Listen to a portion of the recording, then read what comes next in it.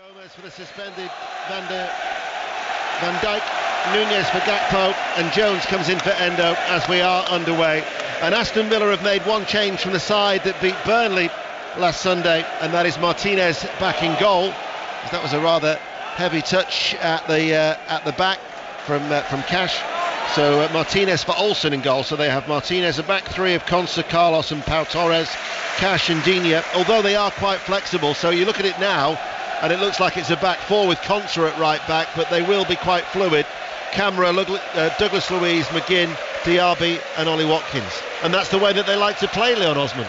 Yes, it is. I mean, as you mentioned, the flexibility. I think defensively at times you'll see them as a back four, and Matty Cash will be able to push into midfield to help keep the numbers right with regards to Liverpool's midfield, and also keep an eye on the runs, the marauding runs down the left flank for Robertson of Liverpool. Yeah, at times when they need him to be, he could quite easily become part of that back five. Certainly it's an attractive game for an Aston Villa side that has recovered ever so well after that hammering on the opening day at Newcastle. Here is Luis Diaz, quickly closed down by Cash. Actually, Diaz gives the ball away to Diaby, who runs forward, but it's recovered well by McAllister, and then to Szoboszlai.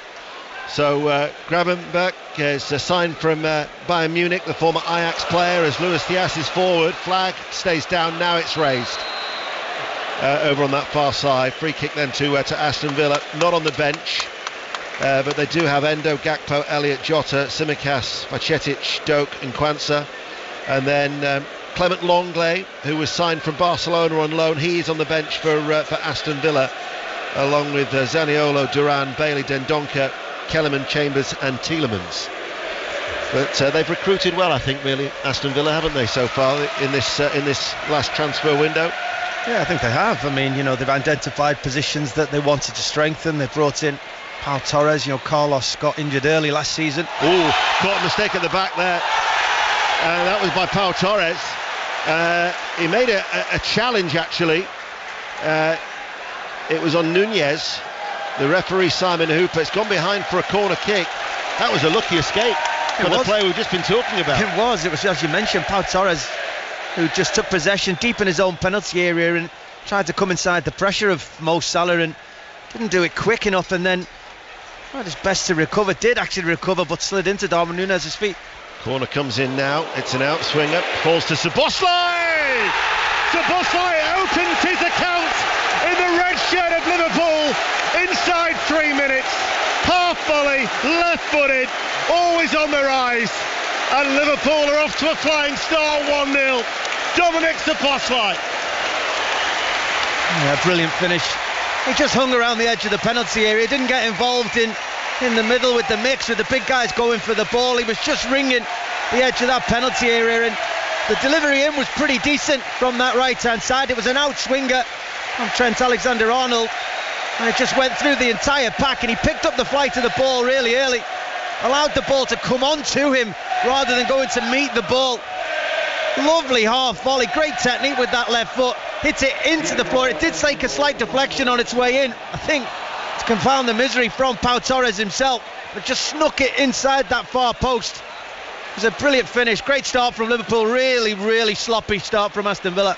Struck it so sweetly though, didn't he? Yeah, he did. As I said, he allowed the ball to come onto him. He didn't go and rush to try and meet it, hit it into the floor. It shot up off the shins of an Aston Villa defender and into the goal, but it was a beautiful strike from that left foot of Szoboszlai. There was a brief VAR check, but the game is underway and Liverpool lead by a goal to nil. He was outstanding here the other week against Bournemouth, but he's such a talent, the Hungarian international. He scored 6 goals for Leipzig last season. He also contributed 8 assists, and he's up and running to open his Liverpool account on just his 4th appearance. And all of a sudden, Unai Emery must be thinking, blimey, it's happening again, because he doesn't have the best of records against Jurgen Klopp. His only victory against the German was actually for Sevilla in the Europa League final 7 years ago. Well, he'll be furious with his team. I mean, they've started so slow and so sloppy. As you mentioned, Diaz gave the ball away very early in the game to Diaby, who had an opportunity to run at the back two centre-halves of Liverpool, and he just ambled in possession, as Aston Villa have as a team so far. McAllister took the ball off him easy. Then Pau Torres gets caught in possession inside his own penalty area. They give a corner kick away, and they don't defend that properly, so they got themselves to blame for a really poor start. And that goal from Szoboszlai will also maintain the record. And there are certain statistics that do catch your eye, and this was certainly one of them, that Unai Emery has never been involved in a goalless draw now in 80 Premier League games as a manager. And I was checking back, indeed his only goalless draw was for Arsenal in a Europa League tie against Sporting. It's not maybe it says something about his approach, to be fair, because last season when he did come on board at Villa Park, he did very, very well. They collected 49 points under him last season. Yeah, you'd think it sounds good, it sounds entertaining, but he wants a strong back four, and you can't always guarantee that at the top end of the field your strikers and your attacking midfielders are going to be able to unlock the door. But you hope that your defensive structure will keep clean sheets, but they're just at both ends of the field not necessarily reliable, and now they're behind early in this game and they've got to go in search of the equaliser. Well, they haven't settled again, because that was a camera back pass to Martinez that put him under pressure. He put it out of play for a throw. Liverpool lead by 1-0 already. 6 minutes play. Diaz near side the left, pitches the ball back to Curtis Jones, part of Lee Carsley's successful side at the Euros in the summer. Indeed, it was Curtis Jones who got the only goal against Spain in the final. Had the pleasure of speaking to him before they went out to Georgia and Romania in the summer. Very unassuming young man, actually, who's not been blessed with good fortune when it comes to injuries. He had that freak eye injury, I recall, as well as Salah. Certainly felt the love ahead of the game. Plays the ball forward. Now it's with Szoboszlai. Sends over the cross just over the head of Diaz. Getting a lot of room over on that far side, the right, weren't they? Nobody picked up the run of Szoboszlai. What in Liverpool? As poor as Aston Villa have started to this game, the opposite can be said for Liverpool. They're sharp, their interchange of positions has been brilliant, their passing tempo has been very good. Just on that occasion, Szoboszlai just drifted half a yard offside. Trent Alexander-Arnold picked him out brilliantly, but Liverpool look like they're really up for this. They're fluid, they're trying to create attacks and attacking movements time after time, and Aston Villa just look like they're there to be beaten. They haven't really got out of first gear. I've been here many times to Anfield, and you're going to have to work hard. Maybe it becomes more difficult when the temperature is what it is, but they need to get started soon, Aston Villa. There's a good commanding header whilst Leon was talking from Joe Gomez, replacing the suspended Van Dijk. It might be more than the one game after that sending off at Newcastle last week for his words to the referee. He's been charged with improper conduct by the FA, so Gomez, but it was a good, strong header forward. Martinez all in green away towards our left weights. Watkins drifts out towards that far side, the left. Plays the ball inside. Douglas Luiz hooks it forward, but Liverpool have got Alexander-Arnold back there and now finds Gomez just outside the Davies' own penalty area. And he runs forward in the all-red of Liverpool. Plays it to Robertson midway through his own half. In front of the main stand, Jurgen Klopp with his black baseball cap, pointing with his left hand, wanting the ball played early. Robertson, though, just stands on the ball and plays it back inside to Gomez, and they work it across the back. Let's nip to the other 2 o'clock kickoff. It's at Selhurst Park. Sahel Sahi. 8 minutes played. Crystal Palace 0, Wolves 0. Wolves have started the better on the front foot. Neto with a cross from the left hand side. Guehi, he sliced it over the top for a corner. It came off his shin. The corner was cleared. Crystal Palace 0, Wolves 0. Delayed start to the Italian Grand Prix. That is available online on the BBC Sport website and the app for when it does eventually get underway. Here we are at Anfield, BBC Radio 5 Live and BBC Sounds, and Szoboszlai's early goal gives Liverpool a 1-0 lead, and Liverpool have certainly been the better of the two teams in these opening 9 minutes, as McAllister plays the ball forward and Salah is after it. Salah now up against Digne, the former Everton man, dives into the challenge, wins it, and then he's barged over by Mo Salah. Jurgen Klopp ahead of the game, saying that Mo Salah completely normal after that bid was rejected on Friday in a deal that could have been worth up to £150 million. But the message is quite clear, certainly from Liverpool. Mo Salah is going nowhere, and indeed it is his name that now reverberates around Anfield. The Liverpool supporters certainly showing him what they think about him. Remember, the 5th all-time top goal scorer for this famous club. There's Camera, holds off Jones. Ball played by Diego Carlos. Konsa goes back. Martinez under pressure from Nunez, works it across well out towards that far side. Digne's ball to McGinn, lays it off now to Douglas Luiz, beating the press effectively. Aston Villa at the moment, but they're still inside their own half. Just over 10 minutes played. Diaby makes the run on the back of Gomez into the penalty area, crosses towards Watkins, and it's then a sliding challenge by Szoboszlai, out of play for a throw.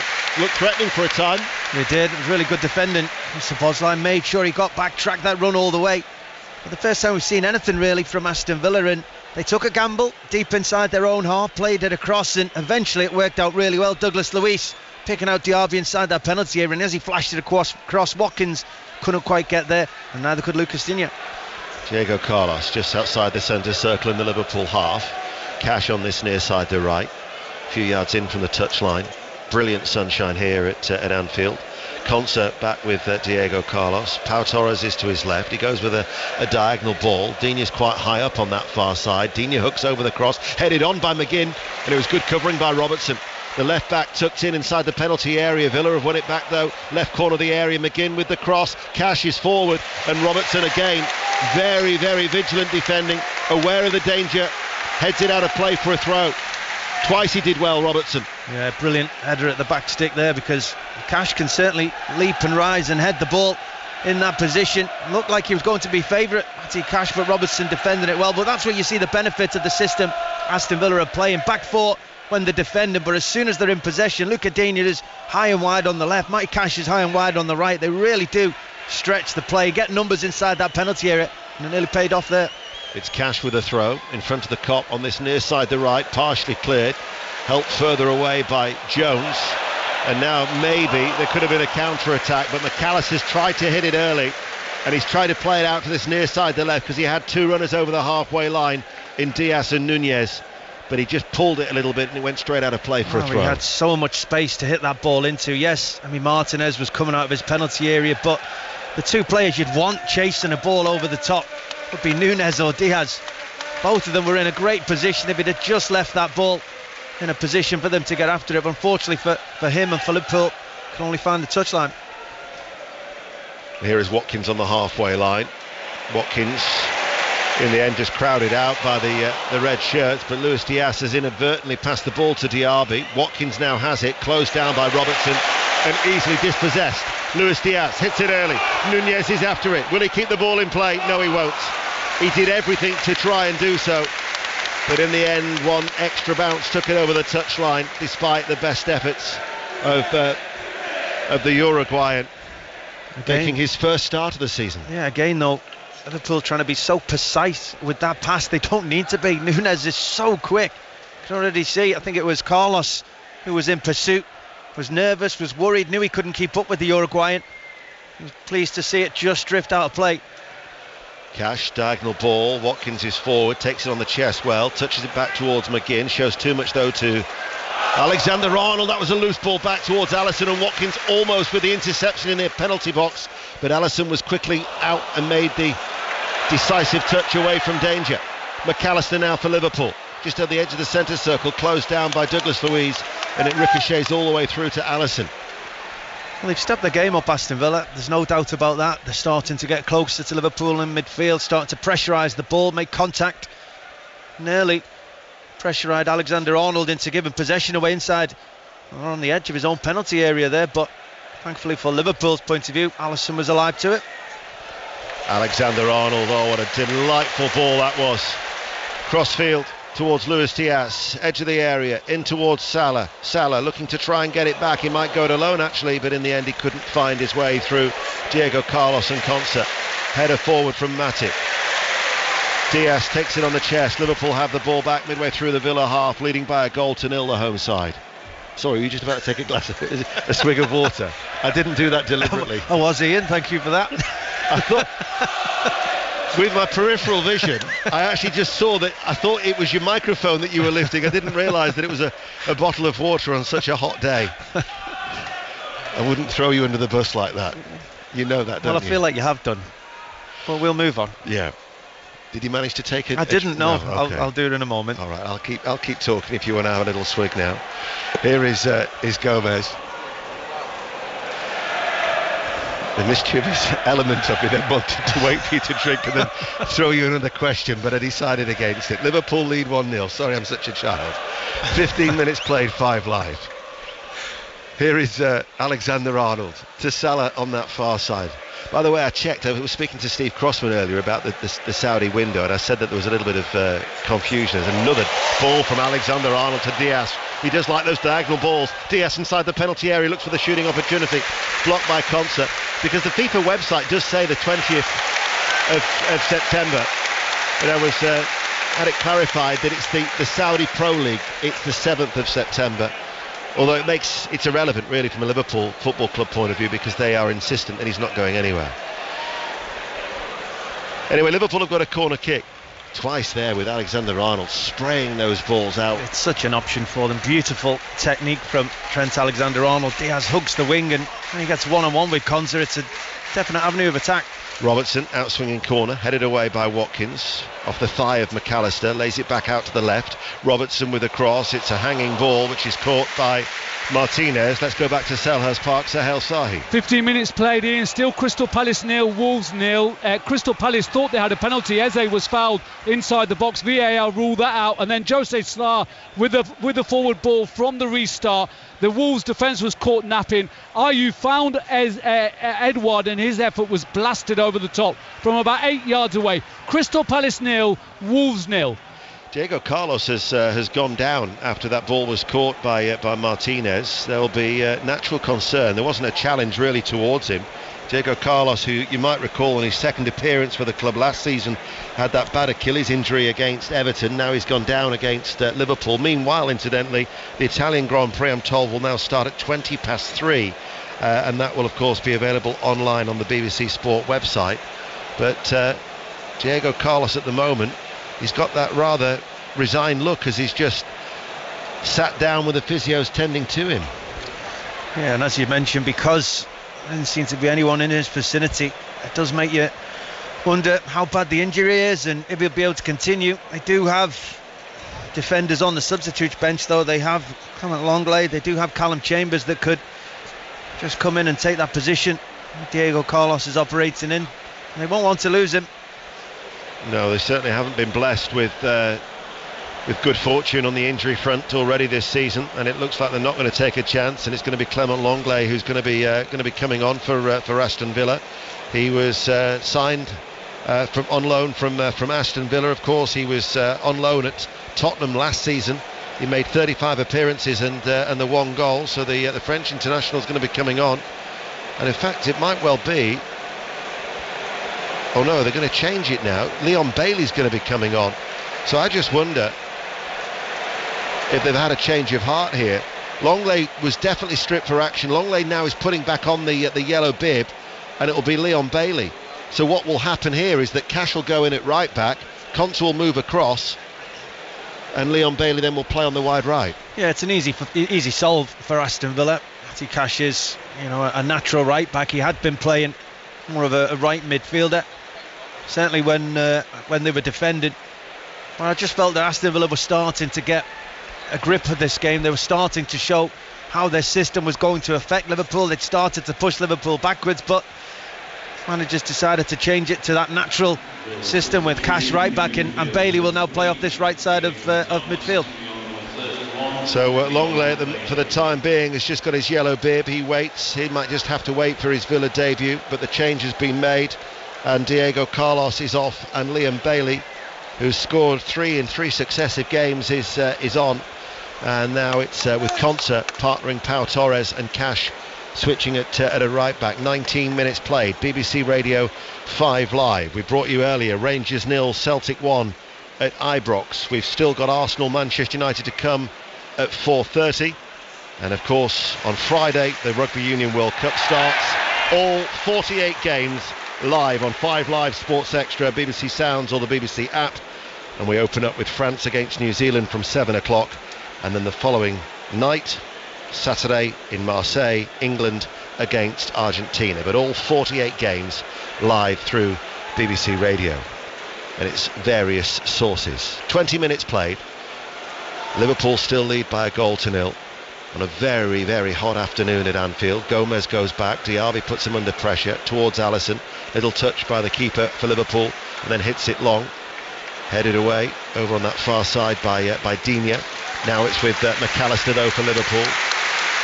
Ripple of applause for the appreciation for the World Cup winner Alexis McAllister. Szoboszlai, the goal scorer, plays it behind McAllister, but seems quite comfortable for the home team at the moment. Oh, it is. We mentioned that it's difficult to close down in this weather and use the energy that's needed, because the heat does take it out of you. And Aston Villa just seem to be playing in bursts at the moment, and you're right, they've just sat off the pace a little bit, whether that's substitution and the reshuffle is just affecting them at the moment. But Liverpool under no pressure as they're just popping the ball around at the back into midfield. And McAllister, who I think the jury's still out where he'll eventually play for Liverpool, but he's at the holding role at the moment, playing very well. Another excellent distribution from Alexander-Arnold. Finds Salah. Salah cuts it back, and there is Nunez. But it's all about the vision of Alexander-Arnold. Little bit fortunate how it eventually went in after Nunez, I think, had hit the post initially. Might go down as an own goal. Liverpool, though, are not complaining. They increase their lead, 2-0. Well, it will go down as an own goal, but it deserved a Liverpool name on the end of this. It was a brilliant move, as you mentioned, so fluent, so sweet. It came after a stretch of 2 minutes of possession without any actual pressure from Aston Villa at all. And then Trent Alexander-Arnold on the halfway line picks the ball up, and when he does, the Liverpool front three just come alive. They know he has the ability to pick one of them out. It's Salah initially, just spins off the shoulder of Luca Digne, played brilliantly from Trent Alexander-Arnold, and then he plays it across to Nunez, who's in support. He should finish it, but he strikes the post, and it comes back and hits Matty Cash on the way in, and he stumbles into the back of his goal mouth. But I think the question is whether Salah was offside in the initial build-up. I think the roar you just heard suggests that he wasn't. Yeah, there was a VAR check, but after that check, the goal stands. It's been awarded, and Liverpool lead by 2-0. Last week I was commentating at Sheffield United, and Cash obviously had scored 2 goals, and I made a joke about Cash converter. If that was a Cash own goal, then that's a Cash bonus. Really? Not for Aston Villa. Not for Aston Villa, but for Liverpool. The Mail actually led with that headline last week, Cash converter. Luis Diaz with a cross. All of a sudden, though, Villa's task has got. I take it you were proud about that. Yeah, doesn't take much. 2-0 to Liverpool. And Aston Villa, they've lost Diego Carlos, and now they find themselves 2 goals down. They've not won in their last 5 visits to Anfield since September 2014. I think what Aston Villa are dealing with this year is the high line that they operate with. I mean, they operated with it all of last season, and they caught the opposition out so often because strikers would make their runs early or midfielders wouldn't make their runs. This year, teams know what Aston Villa are going to do, so you know you're going to time your runs much better, runners from midfield much better. And as you've seen at Newcastle and today so far, the good teams are going to punish them. Luis Diaz gives the ball away in the Liverpool midfield to McGinn, turns, feeds it out towards Digne on that far side. Liverpool lead 2-0, BBC Radio 5 Live and BBC Sounds. Matip, though, is far too alert ahead of Watkins. And another ball by Alexander-Arnold. His distribution, my word, it is eye-catching. He's hit 4 balls now. As that free kick goes against Liverpool, Nunez is adjudged to have fouled. Konsa over on that far side. He's hit 4 balls. He's spraying it around at will. Yeah, his technique's brilliant. That was the first time we've seen somebody realise they don't need to be as precise. And you're talking about Nunez and the runs he made. You can see the appreciation, but you can hear the appreciation from the Liverpool fans. The ground he made up there on Konsa to nearly get the ball and compete, eventually giving away a free kick against the Aston Villa man. But when you've got someone like Trent Alexander-Arnold in possession of the ball and the pace that this front three of Liverpool have got against a high line. We're going to see that pass time and time again. Well, now it's with Douglas Luiz, whose crossfield ball picks out Bailey. It was a precise pass as well, but again alert defending by Robertson. He's certainly on his A game this afternoon, as Robertson now plays a ball in field, and he's picked out Nunez, lays it off first time to Diaz. Diaz goes down, Camara might get a yellow card here, and the French international is indeed shown yellow by referee Simon Hooper. Let's get an update from Selhurst Park. Sahel Sahi. We've played 25 minutes here, still goalless between Crystal Palace and Wolves. Nelson Semedo's just been booked for Wolves. Crystal Palace are on the attack. Ball flighted towards the far post, headed over by Edouard. But Eberiche Eze, Ian, he's been absolutely brilliant. Some forceful running from him. He's causing the Wolves defence all kinds of problems. Crystal Palace 0, Wolves 0. Cheers, Sahel. Liverpool lead here by 2-0 in the sunshine. They're attacking the Anfield Road end, so they're playing from right to left as we look. It's a few yards up from the left corner of the penalty area. Szoboszlai and Alexander-Arnold are the two players who stand over it. Szoboszlai got the first goal, and Matty Cash own goal increased Liverpool's lead. 2 in the wall for Aston Villa. Alexander-Arnold square onto this ball, but it is he who steps forward, right-footed. Matip placed the header down, and the flag stays down as well. Nobody went with him. What a chance that was for Liverpool. Should be 3. No surprise of the quality of ball in from Trent Alexander-Arnold. The surprise was that nobody was picking up Matip in the middle of the pitch, and once he had his header and missed the target, he quickly looked in hope. I think the official would put his flag up to let his poor finish off the hook, but he didn't. Concern at the moment is how sloppy Aston Villa are. And they've just given the ball away again to McAllister. McAllister fired it in quite quick though to Diaz. Villa can't get hold of it. Liverpool again. McAllister, Salah, Curtis Jones touches the ball forward, and then the ball laid back by Nunez, and a nice gentle walking pace with every outfield player in the Villa half. It's Gomez inside the centre circle, turns and plays it back towards Matip, and on the halfway line now has that free man in Curtis Jones. Alexander-Arnold, although he's at right back, is in there, that inverted role once again, but it's so easy at the minute for Liverpool, keeping the ball effortlessly and passing it around at will. Trent Alexander-Arnold, who was actually listed as a midfielder when Gareth Southgate named his England squad for the forthcoming games against Ukraine and Scotland. Salah was looking to make a run off Digne. Szoboszlai hangs on to the ball for the time being. Here is Alexander-Arnold, who now finds Salah just over the halfway line on that far side. And back with Matip. And they've kept the ball here. And Villa at the minute in the sunshine are just chasing shadows. Here is Alexander-Arnold. Szoboszlai. The applause is for the passage of play from Liverpool as Matip runs forward and then just stops, leaves it for Szoboszlai. Nobody had made the run in behind the Aston Villa defence, and as they push up, once again Leon Osman has talked about this high line. That back four is midway through their own half, and there is so much room for Liverpool players to run into when they want to. But at the moment they're going back towards Alisson, but Liverpool completely controlling. Let's get an update from the F1. Harry Benjamin. After several aborted starts, we are back underway here in Monza, lap 4 of 51. Carlos Sainz leads after starting from pole in the Ferrari, but Max Verstappen is now closing on him, just half a second between them. Commentary on the BBC website from the Italian Grand Prix, as this is McAllister, hits it early, little touch by Nunez. Szoboszlai and Salah, their presence alone forces Digne to head it out of play for a throw. On Sports Extra this afternoon, by the way, England against New Zealand in the men's T20 from Edgbaston, and then at 6 commentary from the US Open live from New York. So lots of live sport as an alternative to the football. Wall-to-wall football this Sunday afternoon. From Ibrox earlier, we brought you Rangers 0, Celtic 1, and we've got Arsenal Manchester United to come at 4:30 here on BBC Radio 5 Live. Szoboszlai for Liverpool, all in red. The Hungarian international plays it out towards that far side. Nunez then slips. Curtis Jones had made the run. The flag was offside anyway, Curtis Jones. Martinez gathers that bouncing ball. We've been playing for half an hour and it's all Liverpool. Yeah, I'd set off that half an hour. Probably had 28 minutes of possession. Aston Villa just aren't working hard enough when Liverpool have the ball. It's like they drop off. They allow Liverpool to have possession, but they're also playing a high line, so they're giving Liverpool space to run into without putting pressure on the ball. Seems counterintuitive from a defensive point of view. And the opposite can be said of Liverpool. Aston Villa just keep giving the ball away. Liverpool's pressure's been excellent. Salah is robbed it off Digne on that far side. He's helped out by Douglas Luiz, who's Digne. But again, they can't hold on to it. Gomez high up the pitch wins it back.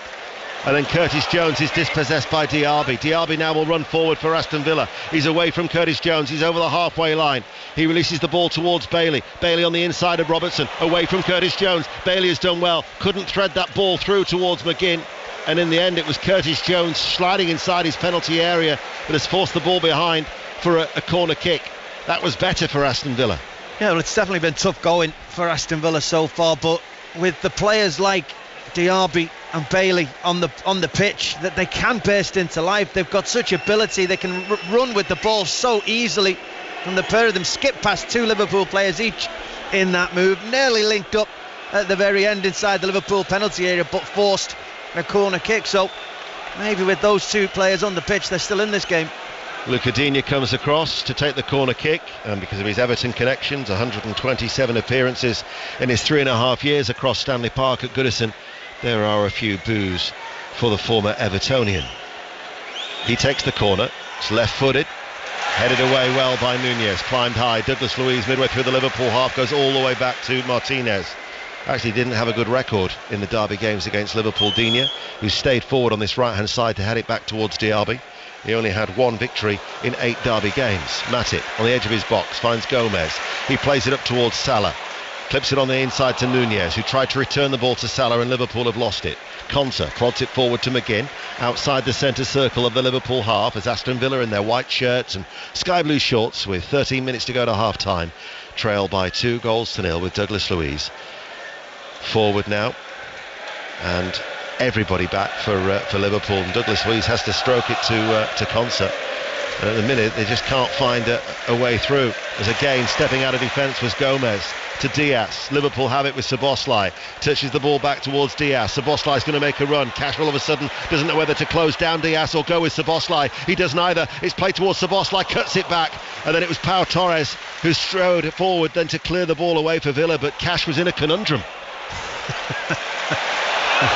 Now Diaby away from a slip from Gomez. Diaby runs forward. He's got a runner in McGinn. McGinn with a shot, just couldn't keep it down left-footed over the top of the crossbar, and it will be a goal kick, and Liverpool still lead by 2-0. Yeah, they should have done more there, Aston Villa. They should be running back to the halfway line to kick off with the game 2-1. Liverpool just got caught out. You mentioned nearly creating an opportunity at that end of the pitch, just left themselves exposed, and again Diaby at the heart of it, driving at Liverpool, past Matip, sucks in Trent Alexander-Arnold, leaves the ball for a McGinn shot 12 yards out on the angle, and he puts it over the top. Another high ball forward by Alexander-Arnold. He's found Nunez, tried to backheel it into the penalty area for Salah. Pau Torres will run it away for Villa, but Alexander-Arnold read that, steps forward, wins it back. Here is Alexander-Arnold with a cut back. Nunez strikes Konsa. It looked goal bound too, as Liverpool look to try and find another goal as they lead 2-0 here at Anfield. It's actually the first time this season that Aston Villa haven't scored in the opening 20 minutes. They've done so in all 5 games previously. Would you be encouraged with the last couple of attacks that Villa have had if you were a Villa supporter, Leon? I think it shows me that the team can create things in the game, but I think you'd be more concerned that they'll be 3 or 4 down by the time they actually get their goal in this game. They've just been so off the pace, Aston Villa. They're rolling passes into people's feet. Nobody's coming to the ball. Liverpool are stepping past time and time again. As you mentioned, Trent stepping in front, Matip stepping in front of Watkins. Watkins hasn't really been involved in this game as yet. Bright spark's been Diaby. Liverpool, on the other hand, have looked bright. They've looked imaginative. Darwin Núñez should have been on the score sheet once. Was very unlucky there with this finish. He just seems one of those unfortunate strikers, because he hit that beautifully then, that attempt at goal, and Konsa didn't know a thing about it when it hit him in the face, but it stopped to got a third goal. That's the voice of the former England international Leon Osman, who is with us as Liverpool lead Aston Villa by 2-0. McGinn midway through his own half. Digne tries to combine with Watkins. The return ball to Digne is lifted back to the England international. Tried to feint header, a deft touch to head it into the path of Diaby, but Liverpool see it back to Alisson, and there is McAllister now, McAllister just in front of that back four, plays it to Matip, all the time in the world to control it, back to Gomez, and we've got 10 minutes to go to half time and hardly a cloud in the sky here on Merseyside. Liverpool lead 2-0. Gomez, Alexander-Arnold. He hasn't hit one bad ball yet, Alexander-Arnold, has he? Oh, you don't actually expect him to, do you? I mean, his quality is such that I think it's more of a surprise when he's having a poor game and when he doesn't pick his pass out. And today he looks like he's thriving wearing the armband for Liverpool. Looks like he wants to be at the heart of every positive move that Liverpool make. Ball is hit forward by McAllister. It's actually captaining Liverpool for the first time in the Premier League as well today, Alexander-Arnold. He previously captained them against Midtjylland in December 2020, but in the absence of Van Dijk, first time that he's led Liverpool out here at Anfield, and he's having such a fine game too. 9 minutes to go to the break. Here is McAllister. Once again he finds that inverted roll, ball over the top. Again he had the willing runners with Nunez through the middle, or Salah making the run through the inside right channel, and when he drops into that area he just gives Liverpool another dimension. He does. I mean, McAllister could play that pass as well. I mean, Mo Salah went initially for a pass off McAllister, but as soon as Trent Alexander-Arnold gets the ball, every one of them comes alive, every one of them makes the move. McAllister wins it back. Villa just can't really retain the ball very, very well. Jones forward ball towards Salah. Concert gets there to step forward and finds Douglas Luiz. And now with McGinn, midway through his own half, back towards Pau Torres. He'll have, of course, been a part of that Villarreal side that was managed by Unai Emery. They lost to Liverpool in the semi-finals in 2022. Just a little touch inside by Robertson, fed forward by McAllister. Villa, though, have it with Douglas Luiz, 10 yards inside the Liverpool half, out towards Watkins on this near side, the right. Little touch by Cash, the Polish international, and then played back by Camara to Douglas Luiz, who will open it up and spread it out far wide to the left. Deeney to come forward, hits it first time. McGinn lets it run through, and both Watkins and Diaby were there, and that was the best opportunity that Villa have created, but neither Watkins or Diaby met it really with any meaningful contact, and that chance really did peter out. Oh, they just got in each other's way. It's the first time in the last 20 minutes where Aston Villa have kept the ball for more than 30 seconds, and in doing so they got past that Liverpool press, switched the ball. Luca Dean just slides it through to the middle. Suddenly Aston Villa have an overload inside the penalty area. As you mentioned, I think it might have been Leon Bailey who came inside and just got in the way of Ollie Watkins, just got across his eye line. Watkins didn't end up having a shot. It hit him more than anything from probably about 7 or 8 yards out centre of goal, and that is a huge let-off for Liverpool. Ball played forward. Nunez with his pace, he's after it. He's got Salah up with him. Salah to Nunez. The angle is tight. He hits the crossbar. The rebound headed away only as far as Jones. Jones still there. They appeal for handball. Jones plays it back towards McAllister outside the area. Forward ball to Alexander-Arnold. Goal kick awarded. Now we'll see if there is a VAR check. But Nunez from the tightest of angles, close to yet another Liverpool goal. I always feel like you're saying, oh, how unlucky, when you're talking about Darwin Nunez, and that just shows Aston Villa tried to play Mo Salah off on the halfway line, tried to play him offside, but they don't allow for, think about Nunez running from 5 yards deeper. He gets in so easily. Quick link up with Mo Salah, beautiful bit of play, and Nunez just trying to dink the goalkeeper on an angle and just can't get it up and down in time. Hits the crossbar, and he had the potential handball as Cash tried to clear the ball, but it's just so easy for Liverpool to get out in behind that Aston Villa defence. Been a difficult half really for Aston Villa. 39 minutes played. An update from Selhurst Park. Sahel Sahi. Yeah, 7 minutes to play here to the half-time. Ian, Crystal Palace 0, Wolves 0. Wolves getting back into the game. We've just got a break at the moment. Edouard is down. Players taking on liquid. But both sides lacking that little bit of magic, little bit of guile in and around the penalty box. Crystal Palace 0, Wolves 0. This is a stat courtesy of Opta Joe. Trent Alexander-Arnold is the third player to assist 10 or more goals in the Premier League in 2023 after Trossard and Salah, and it's the third time he's assisted 10 league goals in a calendar year. He certainly can't complain about the service from Alexander-Arnold, that is for sure. 5 minutes to go to half time. BBC Radio 5 Live, Liverpool leading by 2-0, and such has been their dominance, they could have had more, Leon Osman. They could. Aston Villa will point to the fact that they potentially could, or should certainly have scored as well, but as you mentioned, Liverpool could be 4 goals to the good at this point. They've been fluent, they've been precise with their pass, their tempo's been very good, they've enjoyed knocking the ball around, and that high line of Aston Villa has given them ample opportunity to get in behind it and create opportunities, and Jurgen Klopp will be pleased with this first half performance, no doubt, but he may tell his team they should have scored more.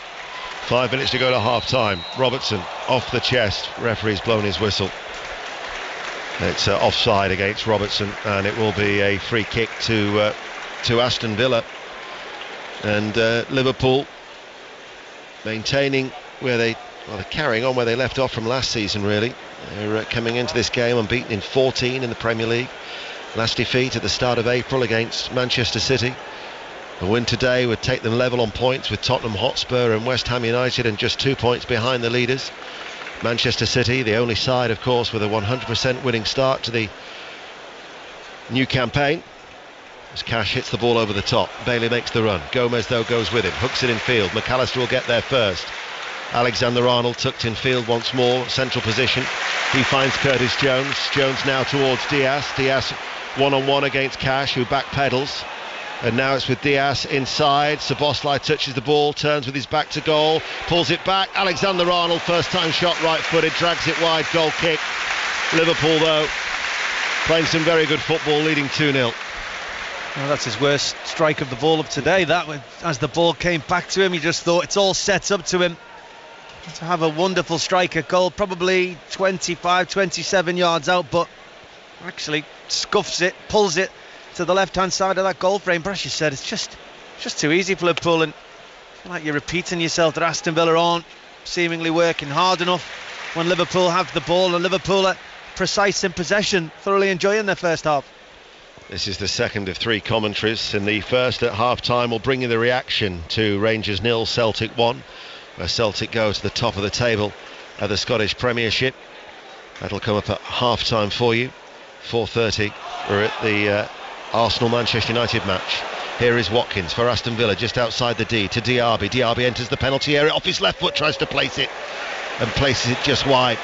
He's always a danger when he gets it onto that trusty left foot of his, but it dropped wide, and it'll be a goal kick. And we've got 2 minutes to go to the break, and Liverpool still lead 2-0. Well, he's been the bright spark, there's no doubt about it, from Aston Villa, but just as Liverpool played the ball into midfield, there's just a bit of pressure from John McGinn, just snuck on the shoulder of Szoboszlai, just nicked the ball off him. Suddenly Aston Villa are in good position to have an attempt on goal.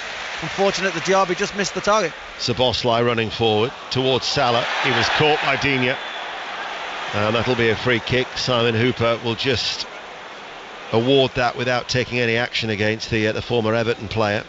About 6 yards inside the Villa half. Liverpool take the throw, and Szoboszlai and Alexander-Arnold just exchange a few passes between each other as at a nice gentle walking pace here in the heat at Anfield.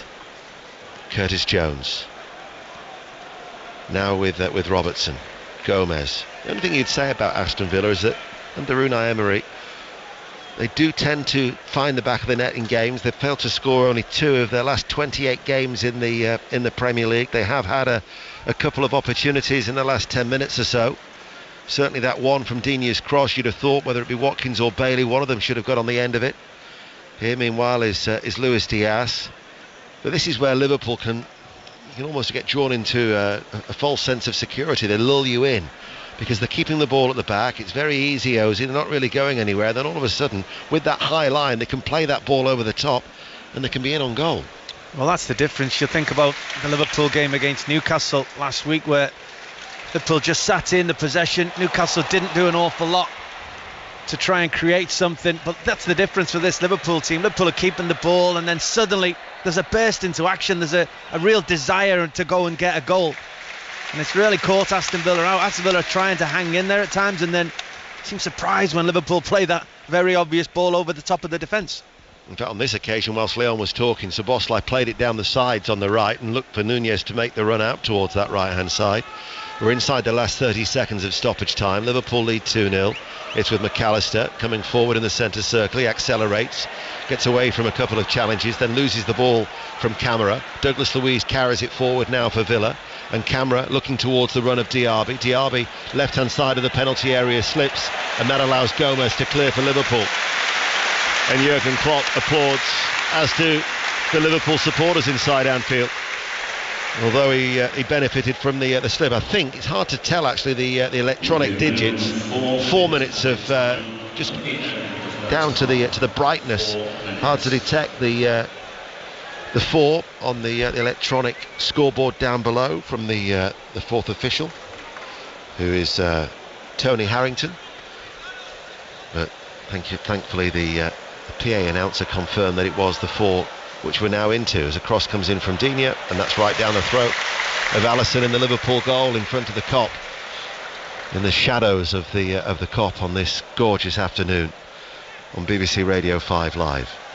Gomez plays it to McAllister. McAllister, Curtis Jones. It's like a training game. They're just stroking the ball around. Liverpool, no pressure from Villa. Sometimes you get a team that will go up and try and pressure quite high. Villa have dropped off, and Liverpool can play it around at will at the back. Well, that's what the surprise has been, as you mentioned, that Aston Villa have come here and played with a high line but without any pressure. You know, usually you either drop away and there's no pressure, or you play high line and you put pressure on the ball, and at the moment Liverpool are just knocking the ball around at will with just the ease. Diaz did well. The referee played a good advantage there. He was having his shirt pulled all over the place by Cash, as McAllister, that in the game flow, referee Simon Hooper. Here is Alexander-Arnold again in the centre circle, gets it back once more, and Alexander-Arnold all the time. Instead he plays it towards Robertson. He's got Curtis Jones, who's now on the ball here on this left hand side, towards McAllister. McAllister to Gomez, left of the centre circle on the halfway line, now to Matip. And again, because he's in a central area at the minute, the only player out wide at the moment is Nunez, actually, who's now coming forward in off that right touchline. His diagonal ball is cleared by Pau Torres, who plays it out towards Watkins, who drifted out towards the left in that gap vacated by Alexander-Arnold. But there is Matip to cover. And if there is an out ball for Aston Villa, they can't hold on to it. It's going to just keep coming back. Yeah, the balance has been good from Liverpool today. As you mentioned, Joel Matip just drifts out to a wider position to allow Trent to come back into the middle, and Ollie Watkins is trying to bend his run into that area.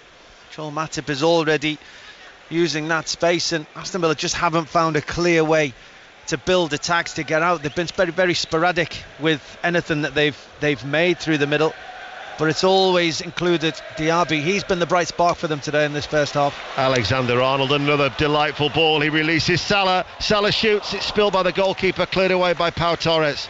Only as far as Curtis Jones, who wins that challenge against Camara, and Liverpool win the ball back. And once again, another ball over the top by Alexander-Arnold.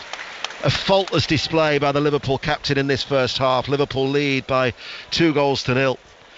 Here now is Matip over the halfway line, and we have entered the last 60 seconds of the 4 minutes of added on time. Do Liverpool have time for a third goal? They're making it look so easy at the moment, as the ball is played out towards Robertson. Robertson inside to Curtis Jones. He's Curtis Jones, who's missed the last 2 with an ankle injury.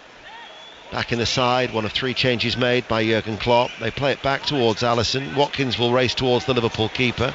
Back towards Alisson, plays it out towards Curtis Jones, and then plays it on the inside to Gomez. Outside the D, he collects it. And again, Alexander-Arnold wasn't in the right back role, because he's here, playing on the left-hand side, and he's looked to try and feed a ball forward towards Diaz. Gomez looked towards him, and then he realised he wasn't there, and he's playing as a midfielder, essentially. A roaming midfielder at that. He's not just off that right-hand side of midfield. He's been terrific, as have Liverpool in this first half. Yeah, they have been terrific, and they lead by 2-0, and they scored with a lovely sweet strike from Szoboszlai, a half volley after 3 minutes. And then Alexander-Arnold released Salah. Nunez hit the post and the rebound went in off Cash. Matip's had a free header since. Nunez has had a chip against the crossbar, and Villa have had a couple of opportunities in the last 7 minutes of that first half. But by and large, it is Liverpool who've bossed it. And at half-time at Anfield, it's Liverpool 2, Aston Villa 0. Leon, I'll come back to you in a second, but the half-time whistle's just gone at Selhurst Park. Sahel Sahi. Yeah, Crystal Palace 0, Wolves 0. Steve, lively first half. Wolves started brighter, but once Eze got involved, he caused a headache for the Wolves defence on more than one occasion. He was tripped in the penalty area. VAR checked, but no penalty. From the restart, Jose Sarr, the Wolves goalkeeper, he gave the ball away. Jordan Ayew's shot was cleared off the line, which fell to Edouard, who lashed over from 8 yards out. It's only goals we lack. Half-time, Crystal Palace 0, Wolves 0. Leon, Alexander-Arnold's had a brilliant first half. I'm just watching the Villa players. You get a little camera inside the tunnel at Anfield. Shoulders absolutely hunched as they head for the dressing room. They've been miles off it, haven't they?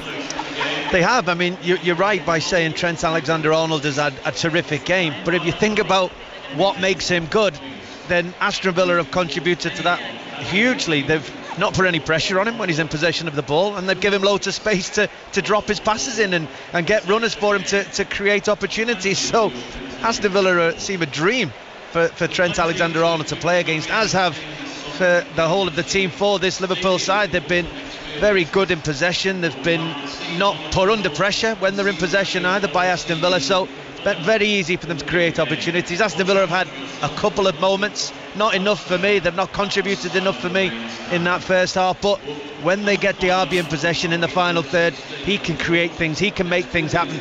So they'll still feel that there's something in this game for them, but they're going to have to really raise their levels from what's been a very dominant first half display from Liverpool.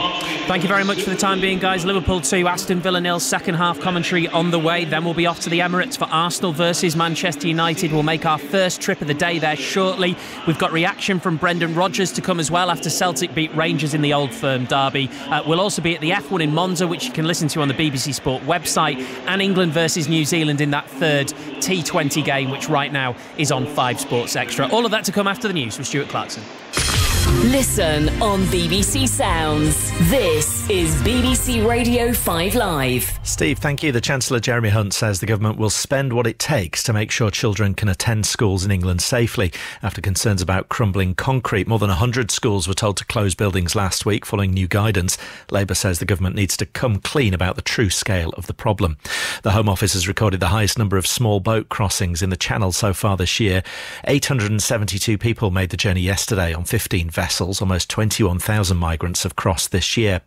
Ukraine says its troops have breached the first line of Russian defences near the southern city of Zaporizhia. The general in charge of the operation says his forces have spent weeks painstakingly clearing mines at night to enable them to advance. Tens of thousands of festival goers are stranded at Burning Man in the US after heavy rain turned the site in the Nevada desert to mud. One person's died during the bad weather, but police haven't given more details. It's thought people could be stuck for days with roads in the area closed and more rain forecast. Ashley Smith managed to escape on foot. Me and 5 friends, we need to get to work tomorrow. So we just packed up all our things, put on some boots. Some of us put on plastic bags around our boots and just got walking about 6 miles to the nearest road.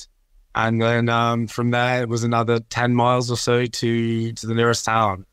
A global search has begun for the bass guitar used by Sir Paul McCartney in his first performances with the Beatles. Sir Paul's enlisted the instrument's German manufacturer Hofner to help. He bought it for £30 in 1961, but it went missing several years later. One of the biggest art thefts in Scottish history. In 2003, the Madonna of the Armwinder by Leonardo da Vinci was stolen. They obviously knew what they wanted and, took the painting and then it went quiet. An investigation to reveal the truth. It's crazy, this doesn't even happen in movies. He got greedy. He was trying to do deals for himself. Including previously unheard recordings of those involved. I will do what you instruct in a letter. The Missing Madonna. Listen on BBC Sounds. This is 5 Live Sport with Steve Crossman. On 5 Live. Listen on BBC Sounds. It is a cracking day of live sport with beautiful weather up and down the UK as well. We'll be back to the sunshine at Anfield shortly. Liverpool 2, Aston Villa 0, second half commentary on the way. Then we'll be off to the Emirates for Arsenal versus Manchester United. That's where we find correspondent John Murray for one of the big ones, John. You're absolutely right, Steve. It is warm here. It's actually warmer than it was in Brighton yesterday. So I have to say, even though it's a 4:30 kickoff, I think we have to consider that the temperature will be a factor. Any today. words on a drinks break? Or? Well, maybe. Who knows? We'll see. But it is hot. If we might see a debut for Amrabat that Manchester United have signed. Now, in the heat of Qatar, he ran 50 miles in the tournament, more than anybody else. I don't know if we'll see him in the starting 11, but we're certainly going to see a few new faces. Well, I mean, I've been told that he won't be. That's what I've been told today. But that he will very much be a part of the plans.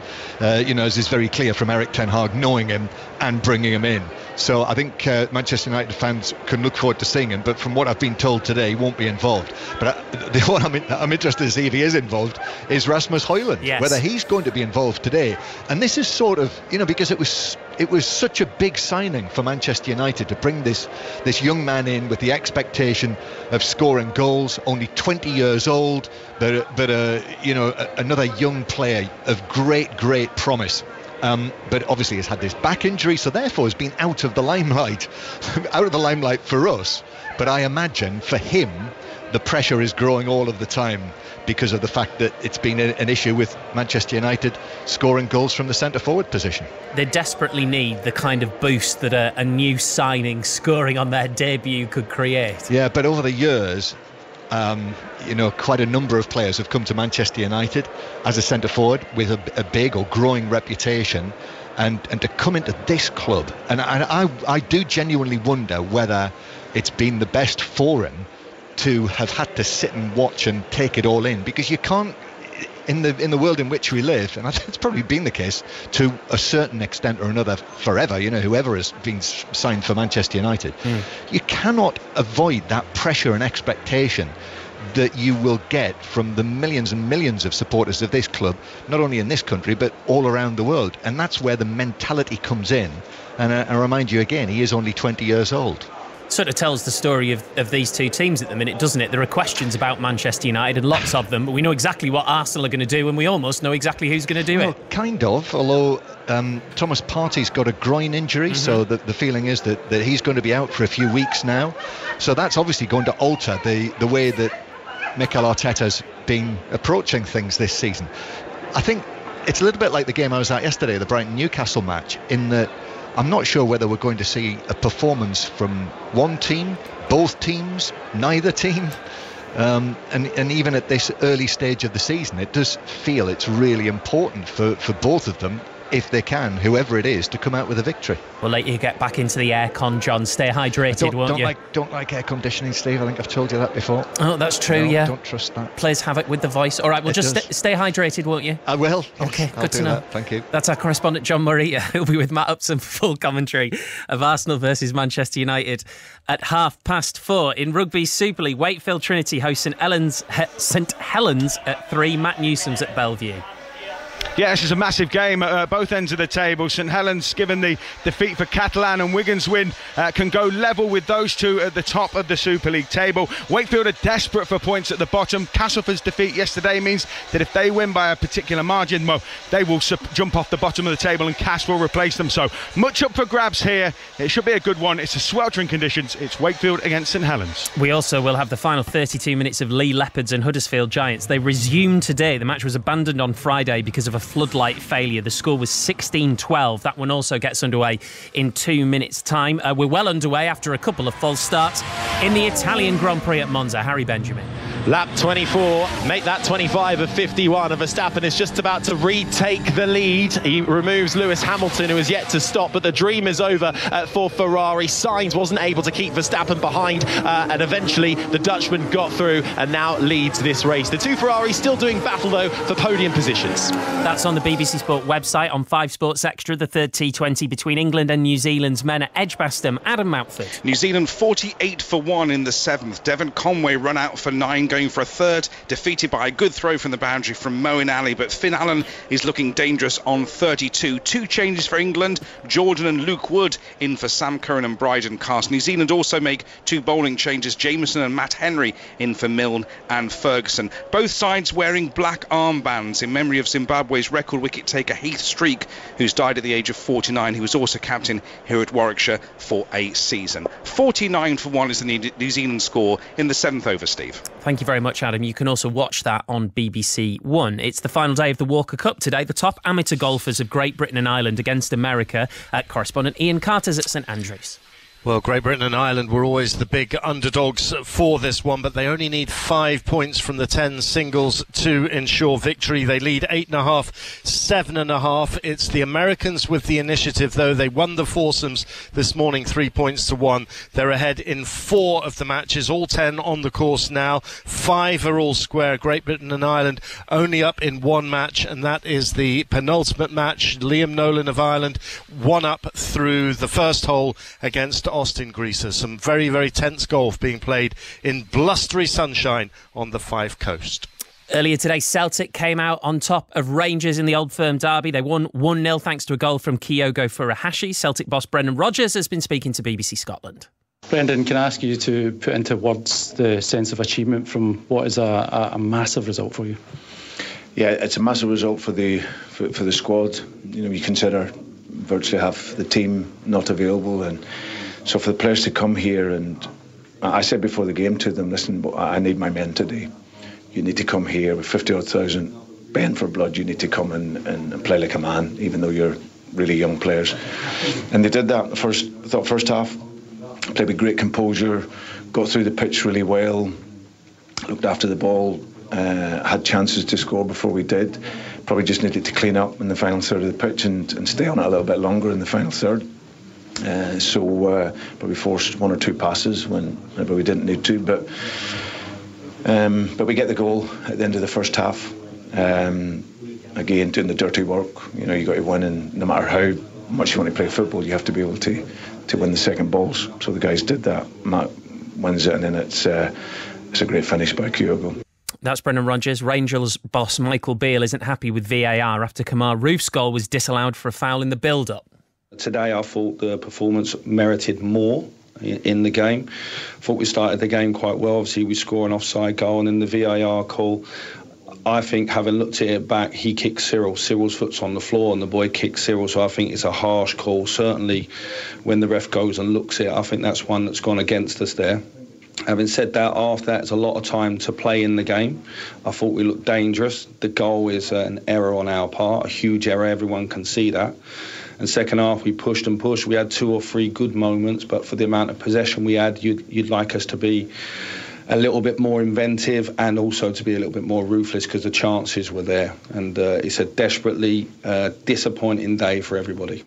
2 other games just getting underway. It's Aberdeen 0, Hibs 0. Motherwell have not lost a Scottish Premiership game since April. How will they fare at a Hearts side dumped out of Europe in midweek? Kenny Crawford. Really interesting one this, Steve. Bathed in sunshine here at Tynecastle Stadium. Hearts trying to kick-start their season after 3 straight defeats in all competitions and a European exit. Motherwell hoping to get the away win that would put them in the top of the table with Celtic on 10 points. Stuart Kettlewell's been in charge at Motherwell since February, played 22 and only lost 3 times in that tenure so far. So good for him at the moment. It's just kicked off, 2 minutes gone. Thank you very much, Kenny. Reminder of the choice of listening that you've got right now on 5 Live, 5 Sports Extra and the BBC Sport website. Go to the website if you want the Italian Grand Prix from Monza. They're on lap 28. Max Verstappen is leading. Go over to 5 Sports Extra if you want the cricket. New Zealand 57 for 1 in their innings. It's the first innings of that 3rd T20 against New Zealand. Here on 5 Live, the football, so we'll keep you up to date with Crystal Palace against Wolves. That's 0-0 at half-time. We've got full commentary on the way of Arsenal Manchester United at 4:30. Before that, the second half from Anfield with Leon Osman and Ian Dennis. Thanks, Steve. Well, Jurgen Klopp has been sat down there for a good 2 or 3 minutes before the Liverpool players have even come out. Now Trent Alexander-Arnold, as Liverpool captain, leads out the Liverpool players, leading 2-0. And I think, Leon Osman, that just underlines how relaxed he is at this stage without being complacent, bearing in mind his team leading 2-0 at the break, and they had 70% possession in that first half. Yeah, completely dominant display by his team. His tactics have worked, the players are playing well, they're moving the ball quickly, and he'll have basically just gone in and said more of the same. I mean, even although he scored the 2 goals in the last game, he probably may have played anyway, but the pace of Darwin Núñez instead of Gakpo, who may drop a bit deeper, that tactical change has worked brilliantly against a very high Aston Villa defence. So more of the same. He'll try and be aware of any changes Aston Villa may make to try and get back into the game, whether that be personnel or tactical. But it couldn't have gone much better for him and his team. Well, Liverpool haven't made any changes, so Alisson is in goal. Alexander-Arnold, Gomez, Matip and Robertson are the back four, although, as we've been saying in that first half, for a lot of the time Alexander-Arnold has been playing in that hybrid midfield role. Szoboszlai, McAllister and Jones, Salah, Núñez and Diaz. Szoboszlai and a cash own goal give Liverpool the 2-0 lead as they get their second half underway, all in red, playing from left to right, attacking the Kop end against an Aston Villa side in their white shirts and sky blue shorts, who made the change in the first half with Diego Carlos, who was that's offside against Watkins. Diego Carlos leaving the field of play through injury. He was replaced by Leon Bailey, so they now line up with Martinez in goal, Cash as a right back, Concert and Pau Torres as the 2 central defenders, Digne at left back, and then it's Bailey, Camara, Douglas Luiz, McGinn, Diaby and Watkins. But Liverpool very, very good in that first half,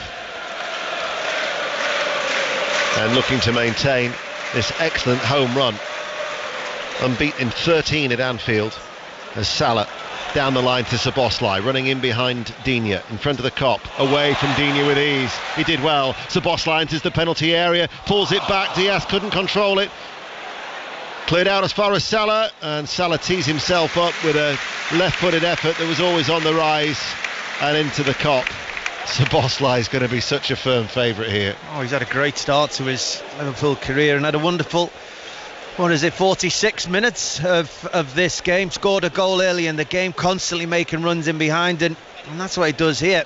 Drips out into that right wing area that was vacated by Salah.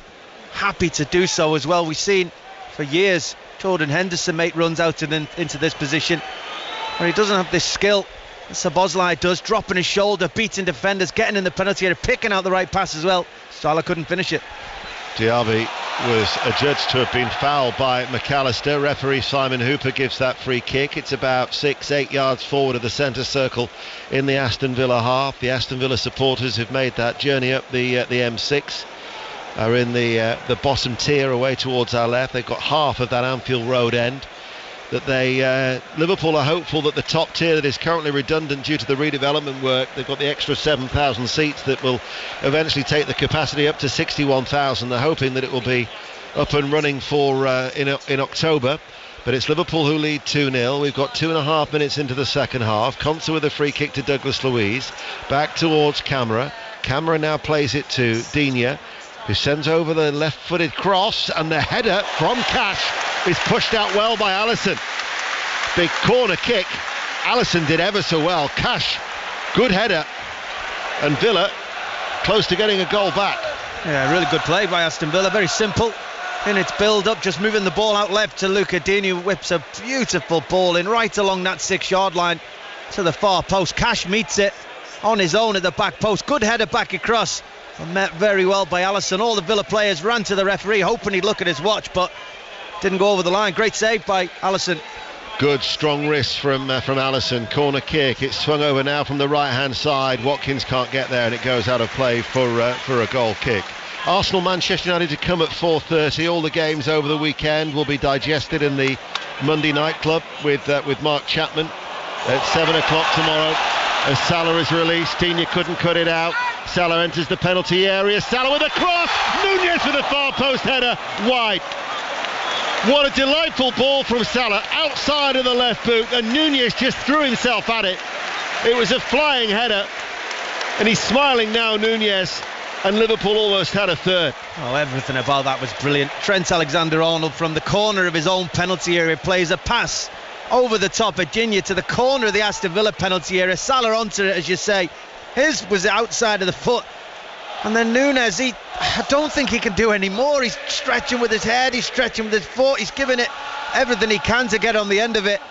and it just misses the far upright, but brilliant play from Liverpool, and again, I feel like I say it quite a lot, unlucky from Darwin Núñez. And also again, and I'm aware that the danger of repetition with Alexander-Arnold, but another truly sumptuous ball out from defence. Yeah, and I think a pass always looks better when it entices a defender into trying his best to get it, and Dean tried everything he could to get on the end of that, just couldn't. He's added again in that hybrid role. He was this time trying to pick out Diaz. Are you surprised that Villa just don't leave somebody out on this left-hand side? Because Alexander-Arnold is vacating that role, just leave them out there, and then that switch of play when they do get it, they've got a natural outlet. Yeah, I mean, that's one way of trying to take advantage of it, but to do so, you kind of have to be brave. You kind of have to have a player that we call in the cheating position, which means they're not going to help you defensively. They're just going to stand up and, old school goal hang in that position. But can you afford to do that against a Liverpool team that's so fluent and potent that you kind of need everybody back helping out? But it's the gamble that you're prepared to take may pay off, and may actually demand that Trent actually plays in that position. Aston Villa tried to get the ball through to Watkins. That was cut out by Matip. I know from many a conversation with Chris Waddle in that excellent Marseille side, they would just say to him, you just stay out wide and we'll get the ball to you. And remember Brighton coming here, and Trossard played predominantly on the left. They scored a hat-trick that particular day for Brighton, and he had a lot of joy taking advantage around the back of Alexander-Arnold. But Liverpool in control, 6 minutes into the second half. BBC Radio 5 Live and BBC Sounds. 3:10 on this Sunday afternoon. Liverpool 2, Aston Villa 0. So in about 20 minutes time we'll bring you the team news of Arsenal Manchester United, which is our next commentary. Cash, Pau Torres in the shadows of the Kop strides forward out of defence for Aston Villa. Left-footed ball, easily cut out by Diaz, runs it towards Diaby, now finds McGinn, centre circle of the Liverpool half. Alexander-Arnold though read it, his forward ball, Núñez the willing runner, Martinez one bounce and it's into the arms, and the Argentine keeper throws it out underarm towards Cash, the Polish international. Camera gives it back to Cash. So Villa have had a couple of opportunities where you're thinking they could, or as you said, should have scored, and then all of a sudden it makes it a different complexion, doesn't it, once they get a goal back. That's why Liverpool will want a third, just to put this game out of Villa's reach, as McGinn has to try and fight his way out of a tight spot, surrounded by McAllister, Szoboszlai and Salah, and he gets a free kick which is taken by Cash to Douglas Luiz. 2-0. I think in the first 7 minutes of this second half, I think Aston Villa have shown more desire, more fight than they did in the entirety of that first half. They're trying to play in Liverpool's half, they're being braver in possession of the ball, trying to make things happen, especially get Diaby on the ball, continue to just play sloppy passes and underhit a couple, but it definitely looks like Unai Emery's had a word or two with them at half time. An extraordinary day at Villa Park when Watkins scored a hat-trick and Villa won 7-2. Is Aston Villa's only success in 11 Premier League meetings. They're trailing here by 2-0. As again Liverpool pressing high and putting pressure on Konsa, who has to concede a throw-in, which again gets the applause from Jurgen Klopp, still looking very, very relaxed, all in black in the sunshine. His side with a cushion here, and Alexander-Arnold looking towards Salah. Salah to Curtis Jones, who wins that 50-50 challenge, and Salah almost got on the end of Cash, who could have easily run into trouble with the Egyptian international. Here's Szoboszlai, just plays it inside to McAllister, back towards Gomez. Villa now putting Liverpool under a bit more pressure. At times they were quite happy for Liverpool to have the ball at that stage of the field. Here is Alexander-Arnold, who is forward. They've got two white shirts who are with him, and he gets a corner kick as Digne stumbles and falls to the floor, and it rolls off his chest and behind. And the appreciation for the Liverpool captain, Trent Alexander-Arnold. He's enjoying the role of captain today. Just trusts himself in possession of the ball. 2v1 against him. Didn't panic, knew he was out of position, knew that Aston Villa were actually looking favourite to take the ball off him, but just kept on going, worked really hard and forced his team a corner. Looks like he's thriving as that role of captain. Robertson to take the corner kick in front of the Kop, near side the right. It'll be an in-swinger, left-footed. In it comes now. Nunez, Salah at the far post. Salah had to score. He loves playing against Aston Villa.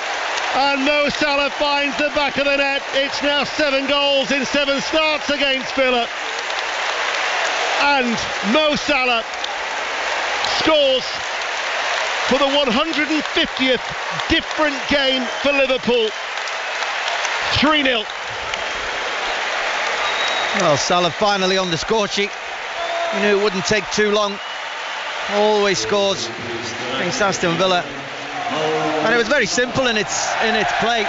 Beautiful ball in from Robertson, in swinger, on the 6-yard line, front post. Nunez just gets above everyone, just guides it towards that far post, and as all top strikers do, that position, that Pomo position of most opportunity at the back post, he's just there and he just toe pokes it in. He doesn't even side foot it, toe poke it into the back of the goal. Emery will be fuming. 2 set pieces conceded from his team for Liverpool. Now rightly 3-0 ahead.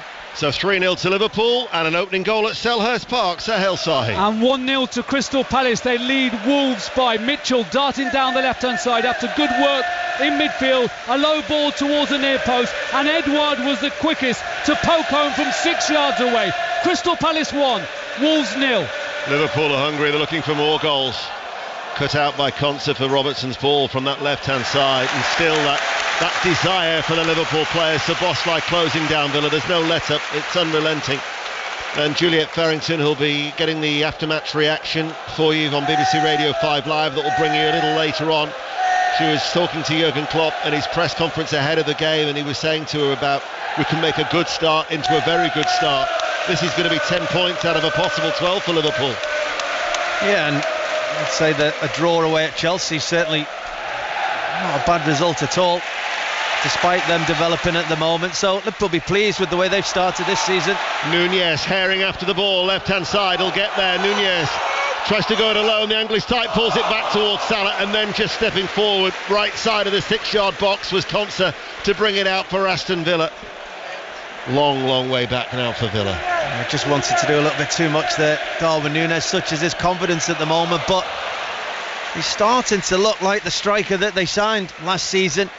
He's leading the line very well, he's holding the ball up, he's physically up for the challenge at the moment, showing desire to get back and close down and defend as well.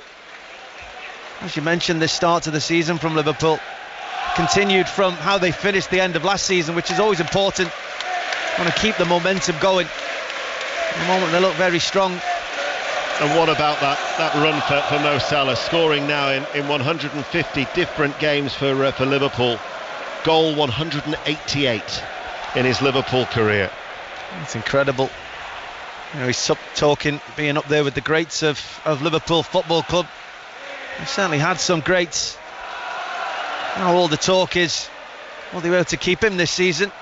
Interest from the Saudi League and the money they're talking about. But Jurgen Klopp will not want to lose him from this Liverpool team. No, you sense that the only way that could happen now is that if Mo Salah makes things awkward and makes it clear that he wants to leave. And what Jurgen Klopp was saying ahead of the game, I don't think that necessarily is the case. And I don't think necessarily he'd want to taint his legacy here at Anfield. And you talk about him being amongst the greats. Ian Rush, Roger Hunt, Gordon Hodge and Billy Liddell. They're the only 4 Liverpool players in the Liverpool's illustrious history who are ahead of him when it comes to scoring goals. He is a Liverpool legend. And he scored, as he always does, against Aston Villa, and they lead by 3-0. McGinn back with Pau Torres. We're approaching the hour mark here on BBC Radio 5 Live. Torres to Douglas Luiz.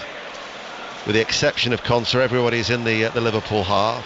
He's now out with Dina. He's put some good balls in from the left-hand side. You think at least 2 of his crosses should really have brought about a goal. Douglas Luiz forward to Watkins making the run. Watkins doesn't keep the ball in play, and it goes out for a goal kick. Mention about the Rugby Union World Cup that starts on Friday. France-New Zealand is the opening game. All 48 games that are live on 5 Live Sports Extra, the BBC Sounds app or the website. Wednesday night at 8 o'clock on 5 Live.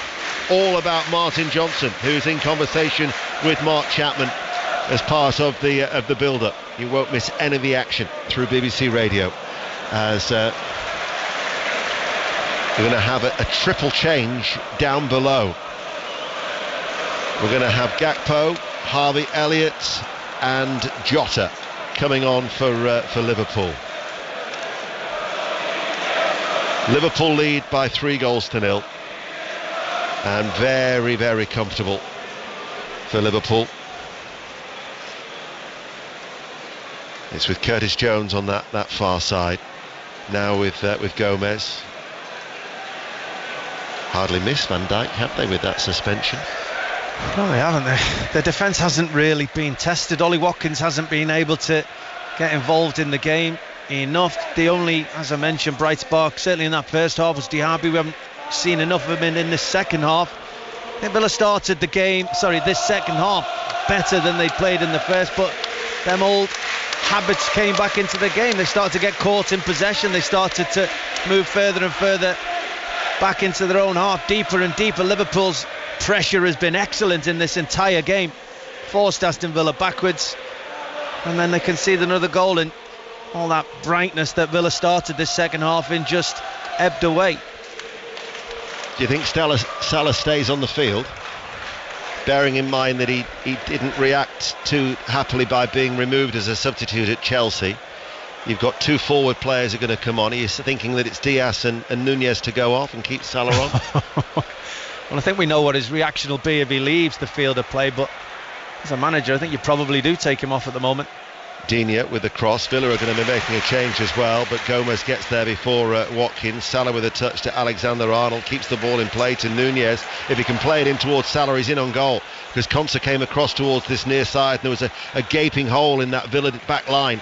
McGinn does well to keep the ball in play for Villa. Salah working so hard. Douglas Luiz gets away out of trouble.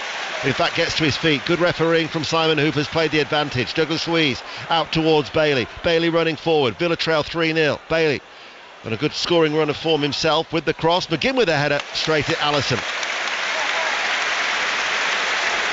And Villa going to be making one alteration too. When they string their passes together and they're actually keeping their concentration levels high to make sure their passes go where they expect to, Aston Villa are creating chances, just forcing Liverpool. And that first bit of pressure we've just seen, Matip losing concentration, trying to play a back pass and giving a corner kick away. So Aston Villa, as soon as they step their tempo up in any way, they look like a good team. They've just not been at their level enough in this game. Zaniolo is going to be coming on. Nicola Zaniolo, the Italian, who's on loan from Galatasaray, getting his final instructions. Villa then, from that mistake by Matip, have a corner kick, trailing 3-0, 62 minutes played. BBC Radio 5 Live, also available on BBC Sounds. Corner kick to Aston Villa, swung over from that far side, the right, and the header from Pau Torres dropped straight towards Alisson. Salah was away again. There was a break on there. Cash had gone with him. Still that triple substitution waits to be made. Instead it's out towards Robertson. Robertson plays it early. Nunez is ahead of him. Nunez now on that left. Robertson going through the middle on the inside. Here is Robertson with a cut back towards Salah. Just couldn't quite pick him out, and it bounces off the shins of Cash, and it'll be brought away by Digne. They do want more goals though. They're not going to just sit back on the 3, one suspects. Yeah, the desire is still there. That attitude that runs through this Liverpool team to score more, to create more, to get more players on the score sheet still remains. And they're counter-attacking from defending a set piece. They had 2 opportunities to create there. Mo Salah was in a foot race with Matty Cash at Alisson seen, but he went a different avenue, still created a big chance. Ball played forward, Salah's onto it. Martinez is there, might have just strayed offside. Goal at Selhurst Park, Sahel. Wolves have equalised. Crystal Palace 1, Wolves 1 from a free kick from the left-hand side, and Hwang leapt the highest, 8 yards away, and it drifted past Sam Johnston. Crystal Palace 1, Wolves 1. Triple change is about to be made, so let's get an update from the Formula 1. Harry Benjamin. Well, less than 10 laps to go here in the Italian Grand Prix, and there has been overtakes left, right and centre after starting from pole. Carlos Sainz of the Ferrari can't do it for the home fans. Max Verstappen has taken the lead and looks set to take his 10th consecutive Formula One race win. Let's get an update from Hart, Motherwell, Kenny Crawford. 22 minutes gone, Ian. It's Hearts nil, Motherwell nil. Few chances for Motherwell. They had a flurry of corners. One of them landed on the head of Beavis Mugabe, the Ugandan international, big centre-back for Motherwell. It was goal-bound but tipped over by Scotland international goalkeeper Xander Clark. As for Hearts, the host Alex Lowry, on loan from Rangers, had one tame shot over the bar, but still 0-0 here between Hearts and Motherwell. And the answer is that Salah does stay on the field of play, because Gakpo has replaced Nunez, Harvey Elliott has replaced Curtis Jones, and Diogo Jota has replaced Diaz. And then now I think the substitute has been substituted, because we had a change earlier on through that injury to Diego Carlos. Leon Bailey has came on to replace him, but Zaniolo has come on to replace the earlier substitution for Aston Villa. So Nicola Zaniolo is on for just his second appearance. Liverpool still lead by 3-0. We're getting the team news in a short while, in about 5 minutes time I would suspect, from the Emirates. Arsenal Manchester United is our next commentary at 4:30. Match of the day 2 tonight is at 10:30. You'll be able to see all the goals for yourself. But here Liverpool leading 3-0, 65 minutes played. As Douglas Luiz. I suppose the only other thing from a Liverpool point of view, they're yet to keep a clean sheet this season. They'd want, from what the manager would describe as a perfect performance, a first clean sheet of the season, and to go along with the 3 points. Yeah, they'll definitely want it. You know, everybody sets their stall by keeping a clean sheet. That's how you win games, especially when you've got a strike force and an attacking unit that Liverpool haven't. You know, talking about those 3 changes, I suppose in a week where you're trying to keep Mo Salah as happy as possible, it's no surprise that he was the striker that was left on the field. But the 3 that went off all contributed to this 3-0 scoreline, especially Darwin Núñez, who looked as good as I've seen him in a Liverpool shirt today. Thought he played excellently. And from an Aston Villa point of view, nobody likes to be the sub that gets substituted, but I'm not sure Bailey did an awful lot today. Villa take a quick free kick. McGinn tried a diagonal ball along the ground for Diaby midway through the Liverpool half. That was cut out by Matip. Ball played forward by Robertson. Szoboszlai plays it back. Gomez to Alexander-Arnold. His forward ball was to Elliott. That was cut out by Zaniolo. The ball by Camara, though, easily intercepted back by Alexander-Arnold, who floats the ball out towards Jota on that far side, the left, and Jota runs in field. Cash is backpedaling 30 yards out from goal. Szoboszlai to Jota with his back to goal. Liverpool are attacking the Kop end, leading by 3-0. Here is Gomez just outside the centre circle. Aston Villa have every white shirt back behind the ball. The 2 central defenders, Gomez and Matip, pass the ball towards each other. Now it goes forward towards Jota, and still that high line from Aston Villa as they try and squeeze the play, as Robertson goes back inside to Gomez.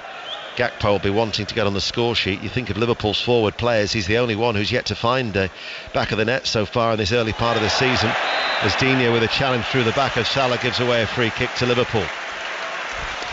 It looked nasty on that from Luca Digne. He was stretching for the ball. I don't know if he was trying to make sure he didn't lose it, shall we say, but it looked like he just went over the ball. Simon Hooper saw it quick to blow the whistle. Good to see Mo Salah being able to get up. We talked earlier about he scored in a 150th different game for Liverpool. Very, very soon he'll be approaching his 150th game at Anfield. His record now is 148 here at this famous stadium and 102 goals. That's just at Anfield alone. Alexander-Arnold to take it. In it goes. Matip tried to brush it on into the path of Salah, who is making the run behind him. Out of play it goes for a goal kick. But Liverpool 3, Aston Villa 0 is the latest score here on BBC Radio 5 Live. And I'm making the statement, then I'll be surprised if it stays 3-0. I think Liverpool still look like they want to go in search of more goals. You've just made a triple substitution. All 3 want to contribute with assists and goals themselves. They're driving forward, they're trying to make sure Liverpool keep on the front foot. It's exactly what Jurgen Klopp wants throughout his squad. He wants to be able to make changes, and the quality of the play this side is showing doesn't drop at all. The voice of Leon Osman with us here on BBC Radio 5 Live as Alexander-Arnold makes a surging run and he goes to shoot, and he does so. The crowd wanted him, he obliged, and right-footed, it just whistles over the top. That would have capped a superb display from the Liverpool captain, but it is a goal kick. Let's get an update from the cricket. It's England against New Zealand in the men's T20 at Edgbaston. Adam Mountford. New Zealand's batters making hay in the Birmingham sunshine. 115 for 2 in the 14th. Finn Allen on 58. Phillips on 25. Devon Conway run out for 9. Seifert stumped off Livingston for 19. The men out. New Zealand 115 for 2 in the 14th. Commentary continues on Sports Extra. Here is Gakpo. Turns it in towards Salah. Salah steadies himself. Looks for the shooting opportunity. Still has the ball. Tight, surrounded by white shirts. Wins a corner kick inside the penalty area. 20 minutes to go. He had an opportunity to get a shot away there. Mo Salah wanted to beat that extra man, and in doing so just gave Aston Villa the opportunity to get back and defend. But it comes again from sloppy play from Aston Villa. Pau Torres trying to play a pass into midfield, giving the ball away, and Liverpool able to make an attack because of it. Alexander-Arnold has actually gone down at the moment. He's just sat down midway through the Aston Villa half. The physio is on. Szoboszlai is on his haunches just checking on the England international, as Liverpool are going to be making a change. I mentioned that England-New Zealand in the T20 at Edgbaston is on Sports Extra. Then at 6 there'll be commentary from the US Open live from New York. So the tennis coverage will be on Sports Extra from 6. After we've brought you Arsenal-Manchester United at 4:30, it'll be 606 08085 909 693.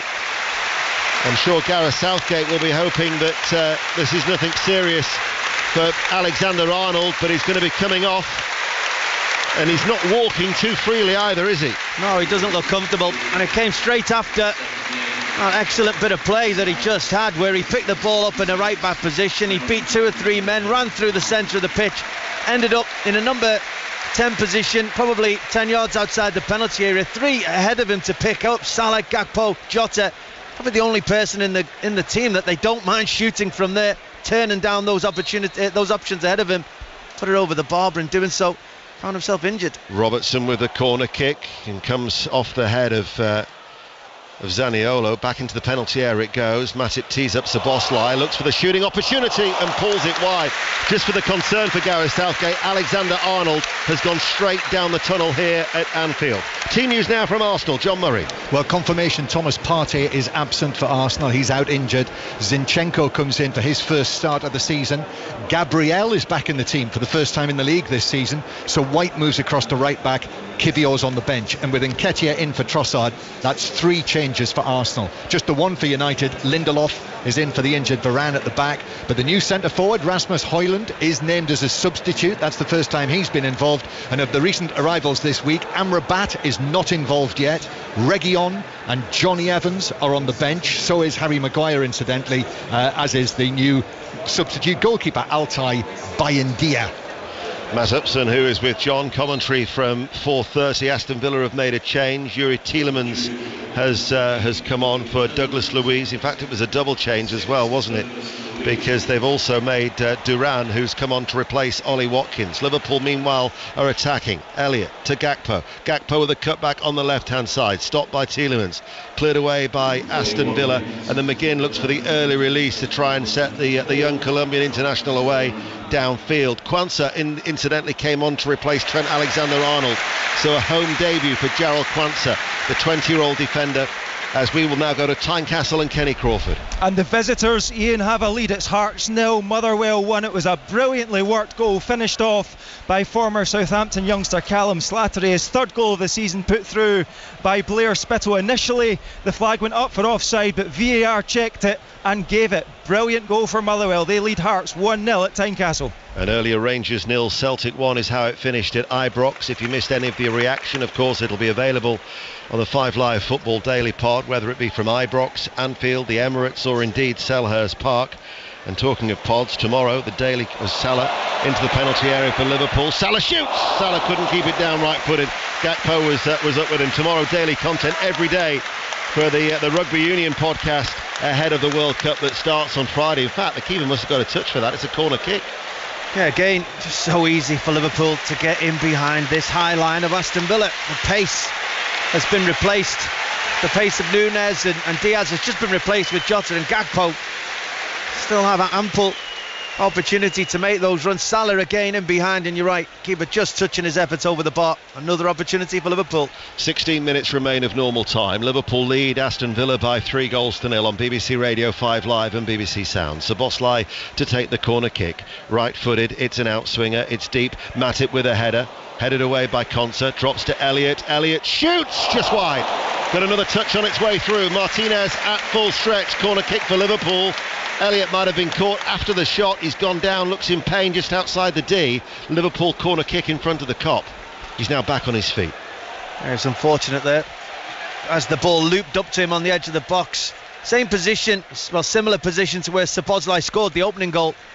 Takes a touch, hits it quite well, and you're right, deflected wide from Konsa. Liverpool just pushing one way. There's only, it seems, one goal. The next goal is going to be scored into. Aston Villa just not really taking part at the moment. Liverpool are pushing and pushing. Szoboszlai with this corner kick again from the right. It's another outswinger. It's over the head of Matip this time, but it's going to be retrieved by Elliott, left corner of the area. Back to Robertson outside the centre circle. He hits the ball and tries to hoist it out to this right hand side. Matip ducked underneath it, and then he gives away a foul on Tielemans. As I noticed, some of the Aston Villa supporters now are just starting to drift towards the exits in that bottom tier in the Anfield Road end. Haven't really had too much to cheer about, although you think Digne's cross, 7 minutes before half time, that could have had an opportunity for either Bailey or Watkins, and then that Cash header that was beaten out by Alisson. And as it is, the next goal was scored by Liverpool, who lead 3-0. Here is Duran, shoots from the left corner of the area. Very ambitious effort from the young Colombian. Goal kick. I say the best thing for them Aston Villa fans today is they've been baked in sunshine. A number of them will have needed to bring sun cream. I wouldn't say they've enjoyed themselves, but there's worse weather conditions to watch a game of football in. And if they didn't bring any sun cream, their faces will be like as red as the shirts of Liverpool. As Jota tries to get in Salah, he's playing on the shoulder of Digne. As Villa with Camara, he hits a diagonal ball towards Duran. Duran takes it on into the penalty area, and again he shoots early. There was nobody up with him. He scored within 60 seconds against Everton at Villa Park the other week. He's had a couple of efforts there that were off target. It'll be a goal kick, but there's been another goal at Selhurst Park. Sahel Sahi. Yeah, it's gone to the home side, Ian. Crystal Palace 2, Wolves 1. They cleared the ball away from a free kick, the Wolves defence. It was flighted back into the penalty area, and their man, Eberechi Eze, he's been called up once again for the England squad. He poked it home from 8 yards away. Crystal Palace 2, Wolves 1. And those games will be live on BBC Radio 5 Live. Ukraine, it'll be played in Poland, and then the friendly against Scotland at Hampden. Both games live on BBC Radio 5 Live. So lots of live sport to look forward to, whether it be the US Open tennis, the Rugby Union World Cup that starts on Friday, and then the internationals as well, as the Premier League will be taking a break after match day 4. The squads of 25 players will have to be submitted after the transfer window closed on Friday. And certainly business as usual is the message from Anfield regarding Mo Salah, despite that interest from Saudi Arabia. And with 12 minutes remaining, Liverpool leading 3-0. Klopp now, probably the first time he's been animated through the whole game, just getting a little bit agitated, I think, with Matip, making sure that maintains his levels of concentration in the closing stages of this game. 12 minutes remaining, 3-0 Liverpool. Yeah, well, they had to make that change with Trent Alexander-Arnold leaving the field. Kwanzaa came on, but he's gone centre-half. Gomez went into the right-back position, just in between Gomez and Matip. That's where Duran's had that little bit of room to make those 2 runs inside the Liverpool penalty area in the last 5 or 10 minutes. He's had dreadful efforts at the end of it, completely swiping with the left foot, missing the target by an awful long way on both occasions. But when you haven't had a clean sheet yet this season, you don't want to give up opportunities, and I think that's what Jurgen Klopp is saying. I'm sure, yes, you've altered your positions out there, but let's not lose our concentration. Let's come away from here with this clean sheet. Villa's winning run coming to an end in a shuddering fashion. They had won their last 4 matches in all competitions with an aggregate score of 15-1. Of course, it was a convincing win against Hibs over the two legs, 8-0 on aggregate in that playoff game. They're then rewarded with a group with AZ Alkmaar, Legia Warsaw and Zrinjski Mostar of Bosnia for the Villa supporters back in European competition for the first time since 2010-11, as there is a result in the F1. Harry Benjamin. Yeah, well, it is Max Verstappen who crosses the line in the Italian Grand Prix to take his 10th consecutive Formula One win. He breaks all the records. Perez makes it a 1-2 for Red Bull, and a fantastic battle between the two Ferraris, ultimately going Carlos Sainz's way to steal the final podium spot on home soil for Ferrari. Checkered Flag podcast, of course, for all the reaction from the team out there with the Italian Grand Prix, as here we are at Anfield with 10 minutes remaining of normal time. Liverpool leading 3-0, and ever since that Szoboszlai goal as early as the 3rd minute, they've not really looked back, have they? No, complete control of this game from start to finish for Liverpool. Jurgen Klopp's tactics have been excellent. His team have performed to a really high standard. I'm surprised that they've only got 3 goals on the score sheet. Just as we come into the latter stages of the game, the changes freshen things up initially, but Liverpool may have just lost their way in the last 5 minutes or so. They'll still be pleased, Jurgen Klopp. The main thing now I'll be looking for is to keep hold of this clean sheet. Seasons are successful or not by how many clean sheets you get so often. I want to make sure this is his first of the season. Yeah, he kept 14 clean sheets last season, did Alisson, but as Leon Osman quite rightly says, it'll be the first of this year's campaign as Camara. Villa supporters find their voices despite seeing their side trailed by 3-0. Out to Digne, playing from right to left, 9 minutes remaining of normal time. Here is Camara forward to Tielemans under pressure from Szoboszlai. The two number 8s coming together. Up to his feet though, Tielemans towards Abu Diaby, runs into trouble as Matip steps out of defence, and then the ball goes back towards Alisson, who was terrific against Newcastle United. And you think about the context of this game, probably only been tested the once, wasn't he, with that cash header?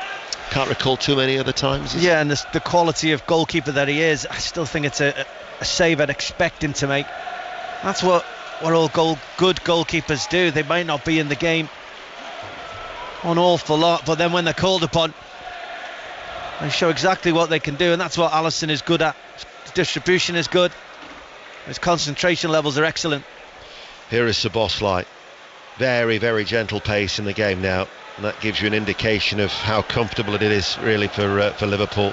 Again, there's no pressure on that back line from Aston Villa, despite Unai Emery with his jet black hair, slick back as it always is, patrolling that technical area, marching to the left, back to the right, standing still momentarily as Quansah comes forward out of defence, out towards Jota. Elliott makes a run towards him, and then as the ball is played into the inside left channel of the penalty area, Elliott didn't make the run but Gakpo did, and they thought they'd actually got a corner kick, but referee Simon Hooper has said it's a goal kick instead, as Quansah had to deal with it. So it'll be a goal kick to Aston Villa. Yeah, it's a misunderstanding on the attack from Liverpool, but should have been a corner kick. Just really poor play from Cons, and the referee let him out of jail. We've had 3 goals here at Anfield. They had 3 goals at Selhurst Park, but they've just seen another. But who to? Sahel Sahi. Yeah, we've had a 4th now, but a 3rd to Crystal Palace. In Crystal Palace 3, Wolves 1.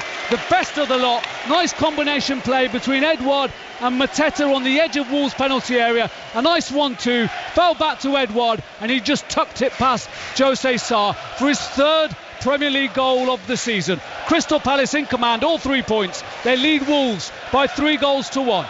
So Palace are in command and Liverpool are in control at Anfield with under 7 minutes remaining. Cash back to Quansah.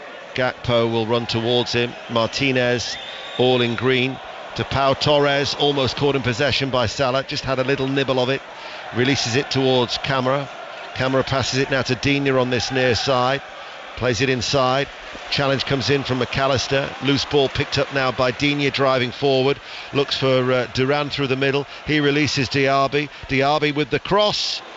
And nobody made the run into the penalty area. What was it, 4 or 5 yards out in front of goal? from that left side. Yeah, good move from Aston Villa.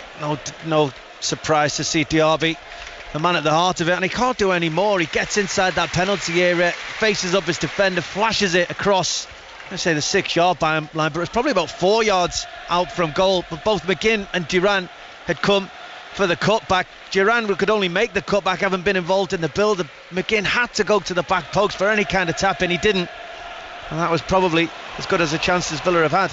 Ball over the top. Salah again was after it, just too far ahead of him. Jurgen Klopp's 300th Premier League game today is going to end with a very comfortable win. A good record that he's got against Aston Villa as well. This will be a 9th success from 12 meetings against Aston Villa, the only defeat being that shock 7-2 defeat at Villa Park, as the Liverpool supporters create the noise inside Anfield with 5 minutes remaining of normal time. Turning it back to a fortress once more, aren't they? They are. That's where Liverpool have always had their success, by making this a very, very difficult place to come. And they did so for the majority of last season as well. I think Liverpool lost 9 games last season, but only one of them was at Anfield, and it was a surprise one to Leeds United. They've started in the same vein this season. They want to make their home form outstanding. Only had 1 defeat in the last 43 in the Premier League, so it's a fantastic record. Yep, they've won 32 and drawn 10 during that run, as Wataru Endo, the Japanese international, is going to be coming on for his 3rd appearance since joining from Stuttgart for £19 million, getting his final instructions from Jurgen Klopp. Just wonder if maybe now he would take off Mo Salah now, so Mo Salah can feel the love from inside Anfield. Maybe. I think Mo Salah will still be upset about that, considering there are minutes left. He could score another goal, and I'm surprised that it's took this long to bring Endo on. The game's been so comfortable. Liverpool in such control of this game. Maybe I thought he'd come on 20 minutes earlier, just to allow him that opportunity to get in the middle of the park and spread passes. It was a baptism of fire away against Newcastle last week. Thought he might get more minutes this week. McAllister is the player who makes way, and Wataru Endo will be coming on for another change in the closing stages of this game here on BBC Radio 5 Live. It's just gone 3:15. Crystal Palace 3, Wolves 1 is the latest score at Selhurst Park.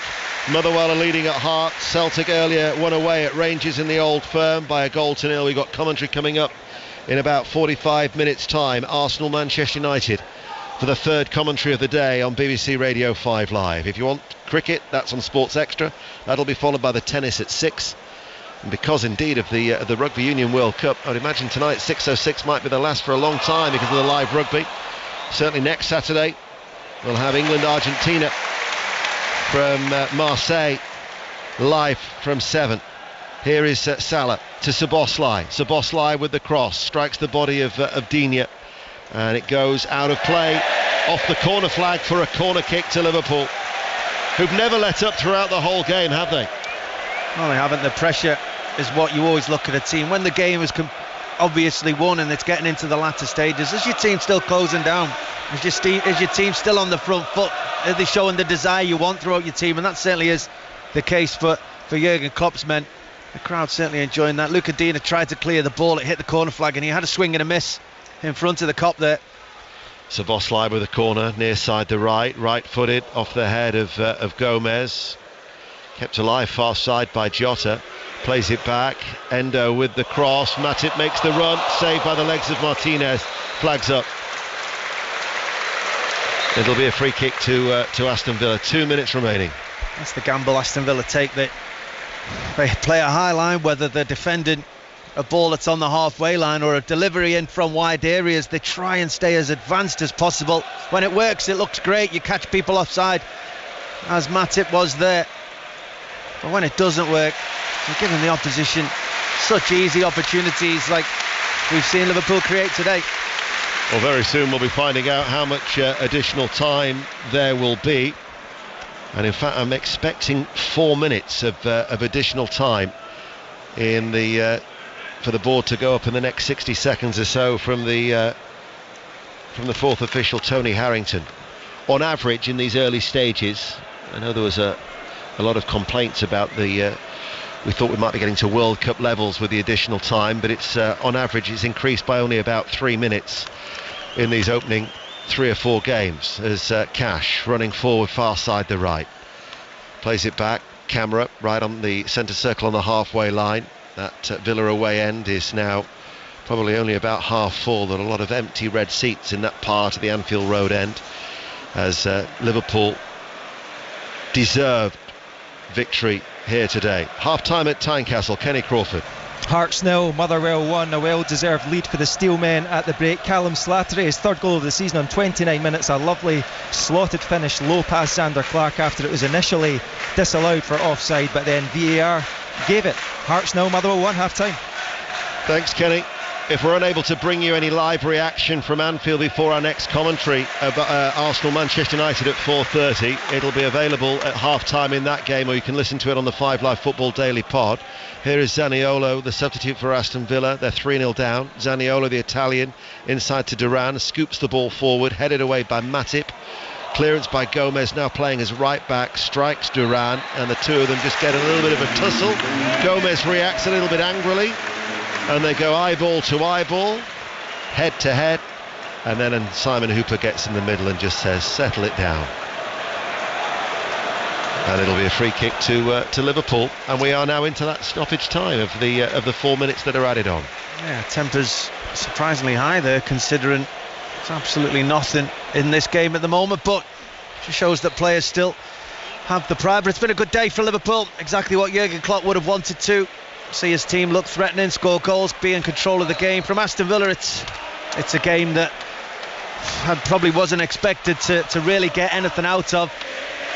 They've had 3 away games so far at the start of this season. Aston Villa only 1 at home. Looks like they're going to have a 2 wins, 2 loss ratio. I think he'll be quite pleased with 6 points at this stage and through in the Europa Conference League. I think you'll be brushing yourself down and moving on after this from Aston Villa. Yeah, but for Liverpool, they'll remain unbeaten. They'll be joining Tottenham and West Ham on 10 points, just 2 points behind the leaders, Manchester City, as Jota cuts inside towards Gakpo. Konsa turns his body, gets in front there of Gakpo, turns and plays it back to Martinez, who can clear the Aston Villa goalkeeper. Robertson heads the ball forward. The only potential blot on Liverpool for otherwise what has been a perfect afternoon. They'll just hope that nothing serious regarding Trent Alexander-Arnold, the fact that he had to leave the field of play. Yeah, and the manner in which he left the field as well. He just seemed to decide he needed to sit down, didn't really move any further than that, laboured off the field in a very slow walk and straight down the tunnel. So you're right, that is a concern. Good thing is, from a Liverpool point of view, is international break. Elliott with the cross, Gakpo's outstretched right boot caught by Martinez. Yeah, that international break, he'll probably see him drop out of the England squad, and it just gives him a little bit more time to get over any injury he may have. Yeah, we'll find out over the course of the next 24 hours, I'm sure, before the England players meet up at St George's Park for those games against Ukraine and Scotland that we'll be bringing you live on BBC Radio 5 Live. Here is Endo for Liverpool. Elliott out towards Robertson. Still now the levels haven't dropped from Liverpool, leading by 3-0. Jota, Robertson going on ahead of him into the penalty area. Jota waits, delays the pass to Elliott, back then to Endo, and now with Elliott trotting forward was Jota, and is surely in an offside position. Yes, he is. There is the flag on this near side, and so by my watch we're about to enter the last 60 seconds. So what would your closing thoughts be of this Liverpool 3-0 performance, Leon Osman? Oh, comfortable. I think that they started really well. All the damage was done in the first 15 minutes. That they really showed their difference in quality in and out of possession in this game against Aston Villa, and that's what they could do here at Anfield. They can take the game away from you very, very quickly. Aston Villa were well below the standards I was expecting from them, and they were punished accordingly. Here is Salah to Jota inside the penalty area, just moves outside the box. A challenge comes in, Camera gets it away to Zaniolo, plays it inside to Diaby, who stumbles, but behind him was McGinn, who keeps it going for Villa, and Zaniolo's continued that run, left corner of the penalty area now, enters the box, looks for the cross. Durana didn't make the run. And there was the young substitute, Gerald Quansah, to clear for Liverpool. Out of play it goes for a throw. So with seconds remaining here at Anfield, and Liverpool are going to now go 15 unbeaten in the Premier League. They'll be 14 unbeaten at Anfield. It'll be one defeat in their last 44 in the Premier League at home.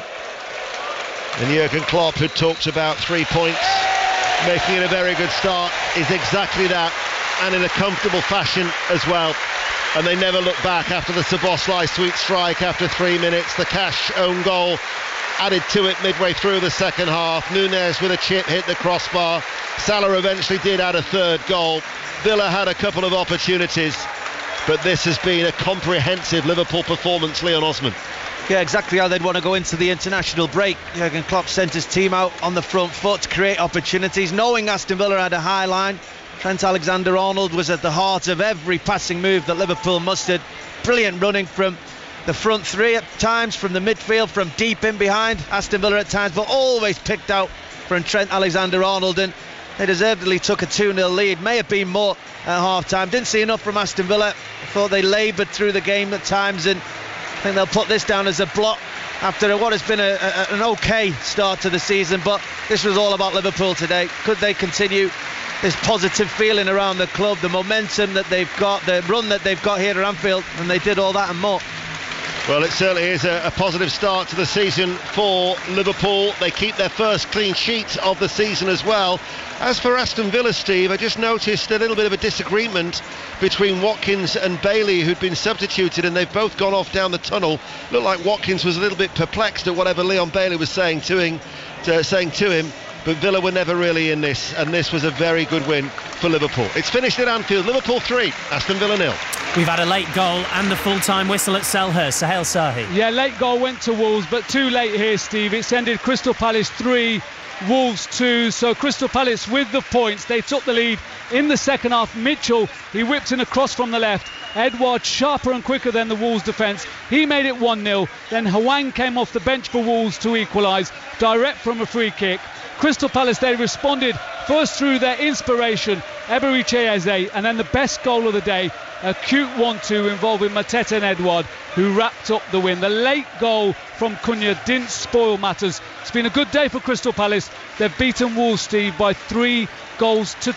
It's been a great day for Liverpool as Jurgen Klopp waves and blows kisses to the Liverpool fans inside Anfield. Leon Osman, the word you kept using in commentary was control. And I'm not sure Liverpool had that for large parts of last season, but this was routine, wasn't it?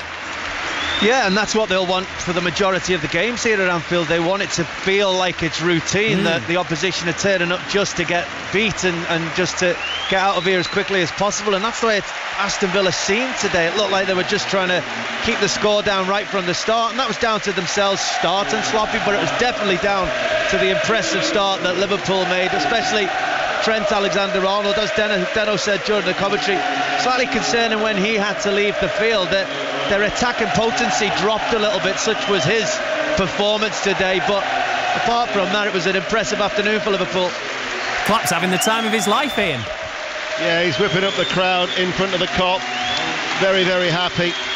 And Harvey Elliott, and if you're on Salah watch as well, Salah just went down the tunnel.